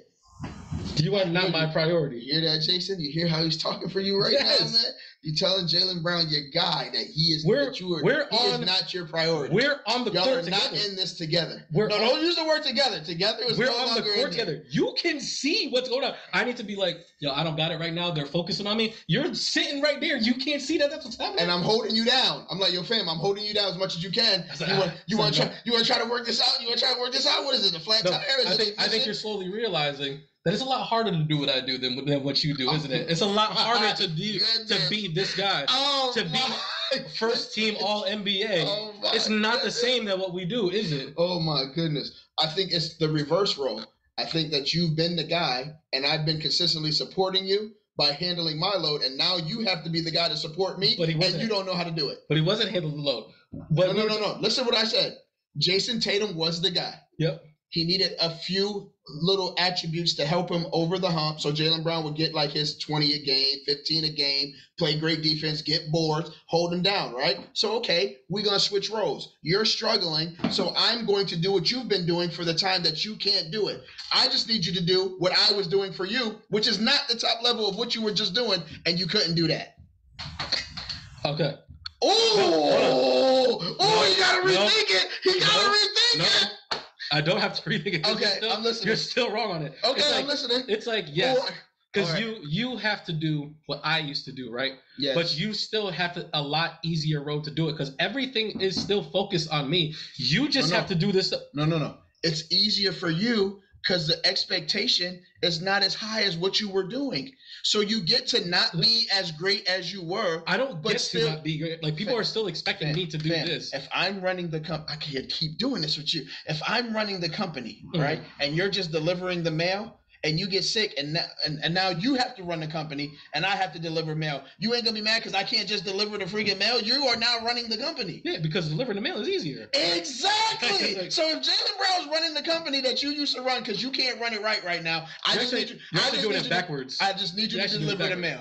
But you get what I'm saying. But it's not, I just need you to deliver mail. I need you to run this offense. I need you to score 30 plus points per game. I need you to hit game-winning shots. And you're not even being guarded by the best players on his team. That's what I'm saying. I'm going to do that for now because you can't. But you're not doing it. He didn't do it. Like, Jaylen Brown was balling. No, he was doing better than what he was, but he wasn't still a Jason Tatum. So I just need you to be lackluster, if that, or decent. You wouldn't even do that for me. No, you need me to be better. You still. It's like I don't need to be A+ level. I don't need you to be better me. I just need you to be me while I be you. No, because I can be you. You can't be me. Oh my goodness, man! All right, listen, we gotta walk away from this. Right, we gotta leave it up to Pythagoras. If we did it, and be Miz. If we did it real quick, Jason Tatum was averaging like 30 points per game. Yes. Jaylen Brown at the time was averaging like 12 points per game. Okay. When we switch it, Jaylen Brown doesn't start averaging 30 points per game. He starts averaging like 24 points per game. And Jason Tatum is now still doing 12 to 14 points. It's still, the math ain't mathin'. It doesn't equal the same amount. Okay. One of these things is not like the other. One of these things is trash. Okay. Jaylen Brown's not trash. Let me not say that. Let me not do that. I actually really like Jaylen Brown. But what I'm saying is like, you have your place. And it's like, you're not in my tier, bro. Okay. You're not all NBA. You are an all-star. Okay. You're not all NBA. Okay. And when you got your chance to show everybody that you can be all NBA, all you showed them is like, oof, he's a good second option. He's not a good number one option. Okay. So if you feel like some type of way because we wanted to trade you for Kevin Durant, continue to feel some type of way because like you're not that. Okay. You're not that. Okay. That's all I was trying to say. Okay. Right. Donovan Mitchell got traded to the Cavs. I think this makes the I do think they're going to be a top 5 team. Are they better than the Heat? Yes. Are they better than the Nets? Yes. Why'd you shake your head like that? Because these teams all look like they got too much going on to where you can't believe in them on the court. No, that's going to be a good game to watch. I would go somewhere and watch that game. Okay, like if they both start the season strong and then they collide, like I really want to see what that game looks like, especially with DeJounte out here disrespectfully disrespecting people. Donovan Mitchell versus DeJounte. Word. John the Baptist versus Evan Mobley. Trae Young versus Darius Garland. Clint Capella versus Jared Allen. Dang, that sounds crazy. Make a pick right now. I'm going to Cavs. I'm going to Atlanta. Okay. Oh, you want to make a bet? No, we got too much out there. Wings? Yeah, we'll do wings. Wings order. How about we go watch the game together, and whoever teams wins, they just pay that. All right, that sounds good. Okay. We only do food. Do you have a oh my God, like not Raisinet, the cultural gem? I have a Raisinet while I look up a cultural gem. We can just say the cultural gem. You have a Raisinet. I do have a Raisinet. Go ahead. So in light of recent events, it brought myself to understand that we are all allotted an opportunity to be a part of or if not witness, moments of greatness in time. And I think that we have become so privy to these moments that we don't understand what's happening in those moments of greatness. So like I've had friends that I've lost that I have seen them at their greatest moments of like, yo, this was a moment of greatness where you were doing something that I've never seen anybody else do. Doesn't mean people haven't done it. No. But for my eyes, I have never seen it. And this is dope. This is a moment of greatness. When you see people fathering the right way, mothering the right way, people in great relationships, like these are moments of greatness that impact the person that you are and how you grow. With that being said, I think people were being a little misunderstanding of the Serena Williams situation. As she ended her career playing a 29-year-old at 40 years old and literally fighting for her life to stay into this match, she ran out of steam and lost. So as soon as the girl... Is there a situation? Like people are saying negative things about it? It has become a situation. I don't know how far it has grown, but I don't know if you watched the match or not. I did not. But as soon as Serena lost, the first thing they did was interview Serena. You would have thought she won the match. Like the other girls over there packing her stuff up. Like she's sitting there quietly and just like waiting. People were cheering for her. After Serena's done talking, people start leaving the stadium. Like they were talking to Serena for like a good grip. And then they go and talk to the other girls. A really quick interview. She like gives credit to Serena and pays homage, and then it's over. So people are like, wow, why would they disrespect US Open and the player who won by making it all about Serena? Like this is a moment of greatness. Like you're never going to see her in this situation again. If I was the one who played against Serena, why would I not let her have this moment? I bet y'all don't even know if she won her next match or not. Like, so it's just like, I think we get so caught up in ourselves that we don't realize what's happening around us. And like, this is something that has never been done before. Like not only could you count her as like the greatest women tennis player, you can count her in the ranks of greatest athletes ever. So it's like when they start listing names of people, her name is going to be up there. This is a moment of greatness that we don't know how long it will be before you see this again. So it's just like, respect that. And that doesn't just go for Serena and sports, but it's just like things that are happening around you. Like you may have a family member that's always been in trouble and never listened to anybody, and they do something like get their GED and become a functioning member of society and get a job and then goes to school even more. Like that's a moment of greatness for them, and we are missing these moments to celebrate people, and we're just expecting it to happen when it doesn't always go that way. I didn't realize that this was like a situation thing, but like it's also, yes, this girl, I don't even know who the woman was that beat her. It's like, yes, you just beat Serena Williams. I know she's from Australia, I believe. I'll look it up while you're talking. But it's like, you beat Serena Williams like in her last game, but it's like that's the spectacle. Is like, this is Serena Williams like last game. So it's like, yes, we're gonna talk to her because like to us right now, like this is the biggest milestone of your career. That's her name. I don't know how to say it. I don't want to bully it. Butcher it, I mean. Ajia Tomjanovic, looks like. That's a good job. But like, yeah, it's like, this isn't, you didn't win the championship or like anything like that. Like you advanced like to the next round, but it's like, no, like the whole reason, like why we're all here, the reason these people paid this money is because we're here to watch Serena Williams' last game. So like, I don't think that it's disrespectful to talk to Serena during Serena Williams' last game, because we will never get a chance to talk to Serena Williams again on the tennis court. You, on the other hand, if you're good enough, we will see you again either next round or in the next couple of years. We are in the age now, because like I believe like when you and I were growing up, players retired very unceremoniously. Like a lot of people, like they didn't get to go out with a bang. They didn't have the farewell tour seasons, or like this is going to be my last year. It's like a lot of people, like their careers ended in tragedy, or like they were shells of their former self. You think about like the Barry Sanderses, the Bo Jacksons, the Allen Iverson, Tracy McGrady, even Michael Jordan. Like, like he left like on a higher note than most, but it's still like the Washington Wizards years were not great years for Jordan. Right. And just to not be disrespectful, she did win her next match.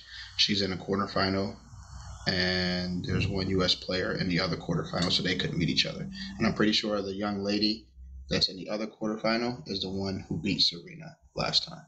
Okay. Her name is Coco Goff. I think that's how you say it. Very young girl. But go ahead. I'm sorry. I don't even remember. Like, you completely took the steam out of my engine now. Like, where I was going with it. But you were saying that I think what I'm trying to say is, like, we are at the age now where players have more agency over the end of their careers. Mm-hmm. We're getting Kobe Bryant's final game. We're getting Dwayne Wade, Paul Pierce. They're getting farewell tours. I'm trying to think. Vince Carter. Yeah, Vince Carter. Like, we're getting like a lot of these things now, and like now it's like Serena's last game. It's like, so like these things have become spectacles, and like it's become, the narrative is more important than like the actual event that's taking place. People talk about like how great Kobe Bryant's last game was, but it's like the game meant nothing. It was just Kobe Bryant's last game, and if he would have lost, which if you ask me, who watched the game live, it seemed like the Jazz let him win and was letting him get a lot of shots off and stuff like that too. But it's like the gesture is more symbolic. And like at the end of the day anyway, so it's like, should this girl feel discouraged because they didn't want to talk to her? Like, I'd say no. Like, is it annoying? Yes, but it's like, you like, if you weren't playing Serena Williams, like, we're still not talking to you and we're still not doing this or whatever. John McEnroe had came out and said that Serena Williams belongs in the class with people such as LeBron James, Michael Jordan, Tom Brady, Tiger Woods, and Muhammad Ali, and he's like, and he's not, and she's not last on that list. And naming those people in that list, like, do you think that there's other people that belong in there? And I don't want to say like how high Serena is, but like, I think she is firmly planted in the upper echelon of those ranks. Yes. Like, I think you can put like a Bill Russell in there, like, as well. But it's just like, as much as we probably praise Michael Jordan, I think Muhammad Ali might be at the top of that list. But it's like, if you have like Muhammad Ali, Michael Jordan, and Serena Williams, like, that's not a bad three. Tiger Woods, like, right after that, like, no, she was literally one major tournament away from tying the all-time record. She's in the most elite company, and if anything, all the elite people are in her company, and more than anything. Yes. So I know we did like a kind of like a shout out to like her career before, stuff like that, but it's like, yeah, you want to talk when you talk about GOATs, like the tennis GOAT is Serena Williams. Like, at the end of the day, male or female, right? And respect those moments of greatness. They are far few in between. As much as we think they're happening often, like, we are not appreciating them. All right. All set? Yeah. All right, so now we got episode 61 coming up next. Are we doing this weekly, or are we even having like this discussion? All right, we got to have a discussion off camera. There we go. Don't worry, we got more content coming for y'all more often. Now that we're getting in the stride of getting back into the hustle and bustle of work, and the season's changing and everything like that, we got y'all. Oh yeah, football's coming back, so we're gonna have a lot more content. We know y'all love us. So we'll see y'all episode 61, man. Much love. Boom.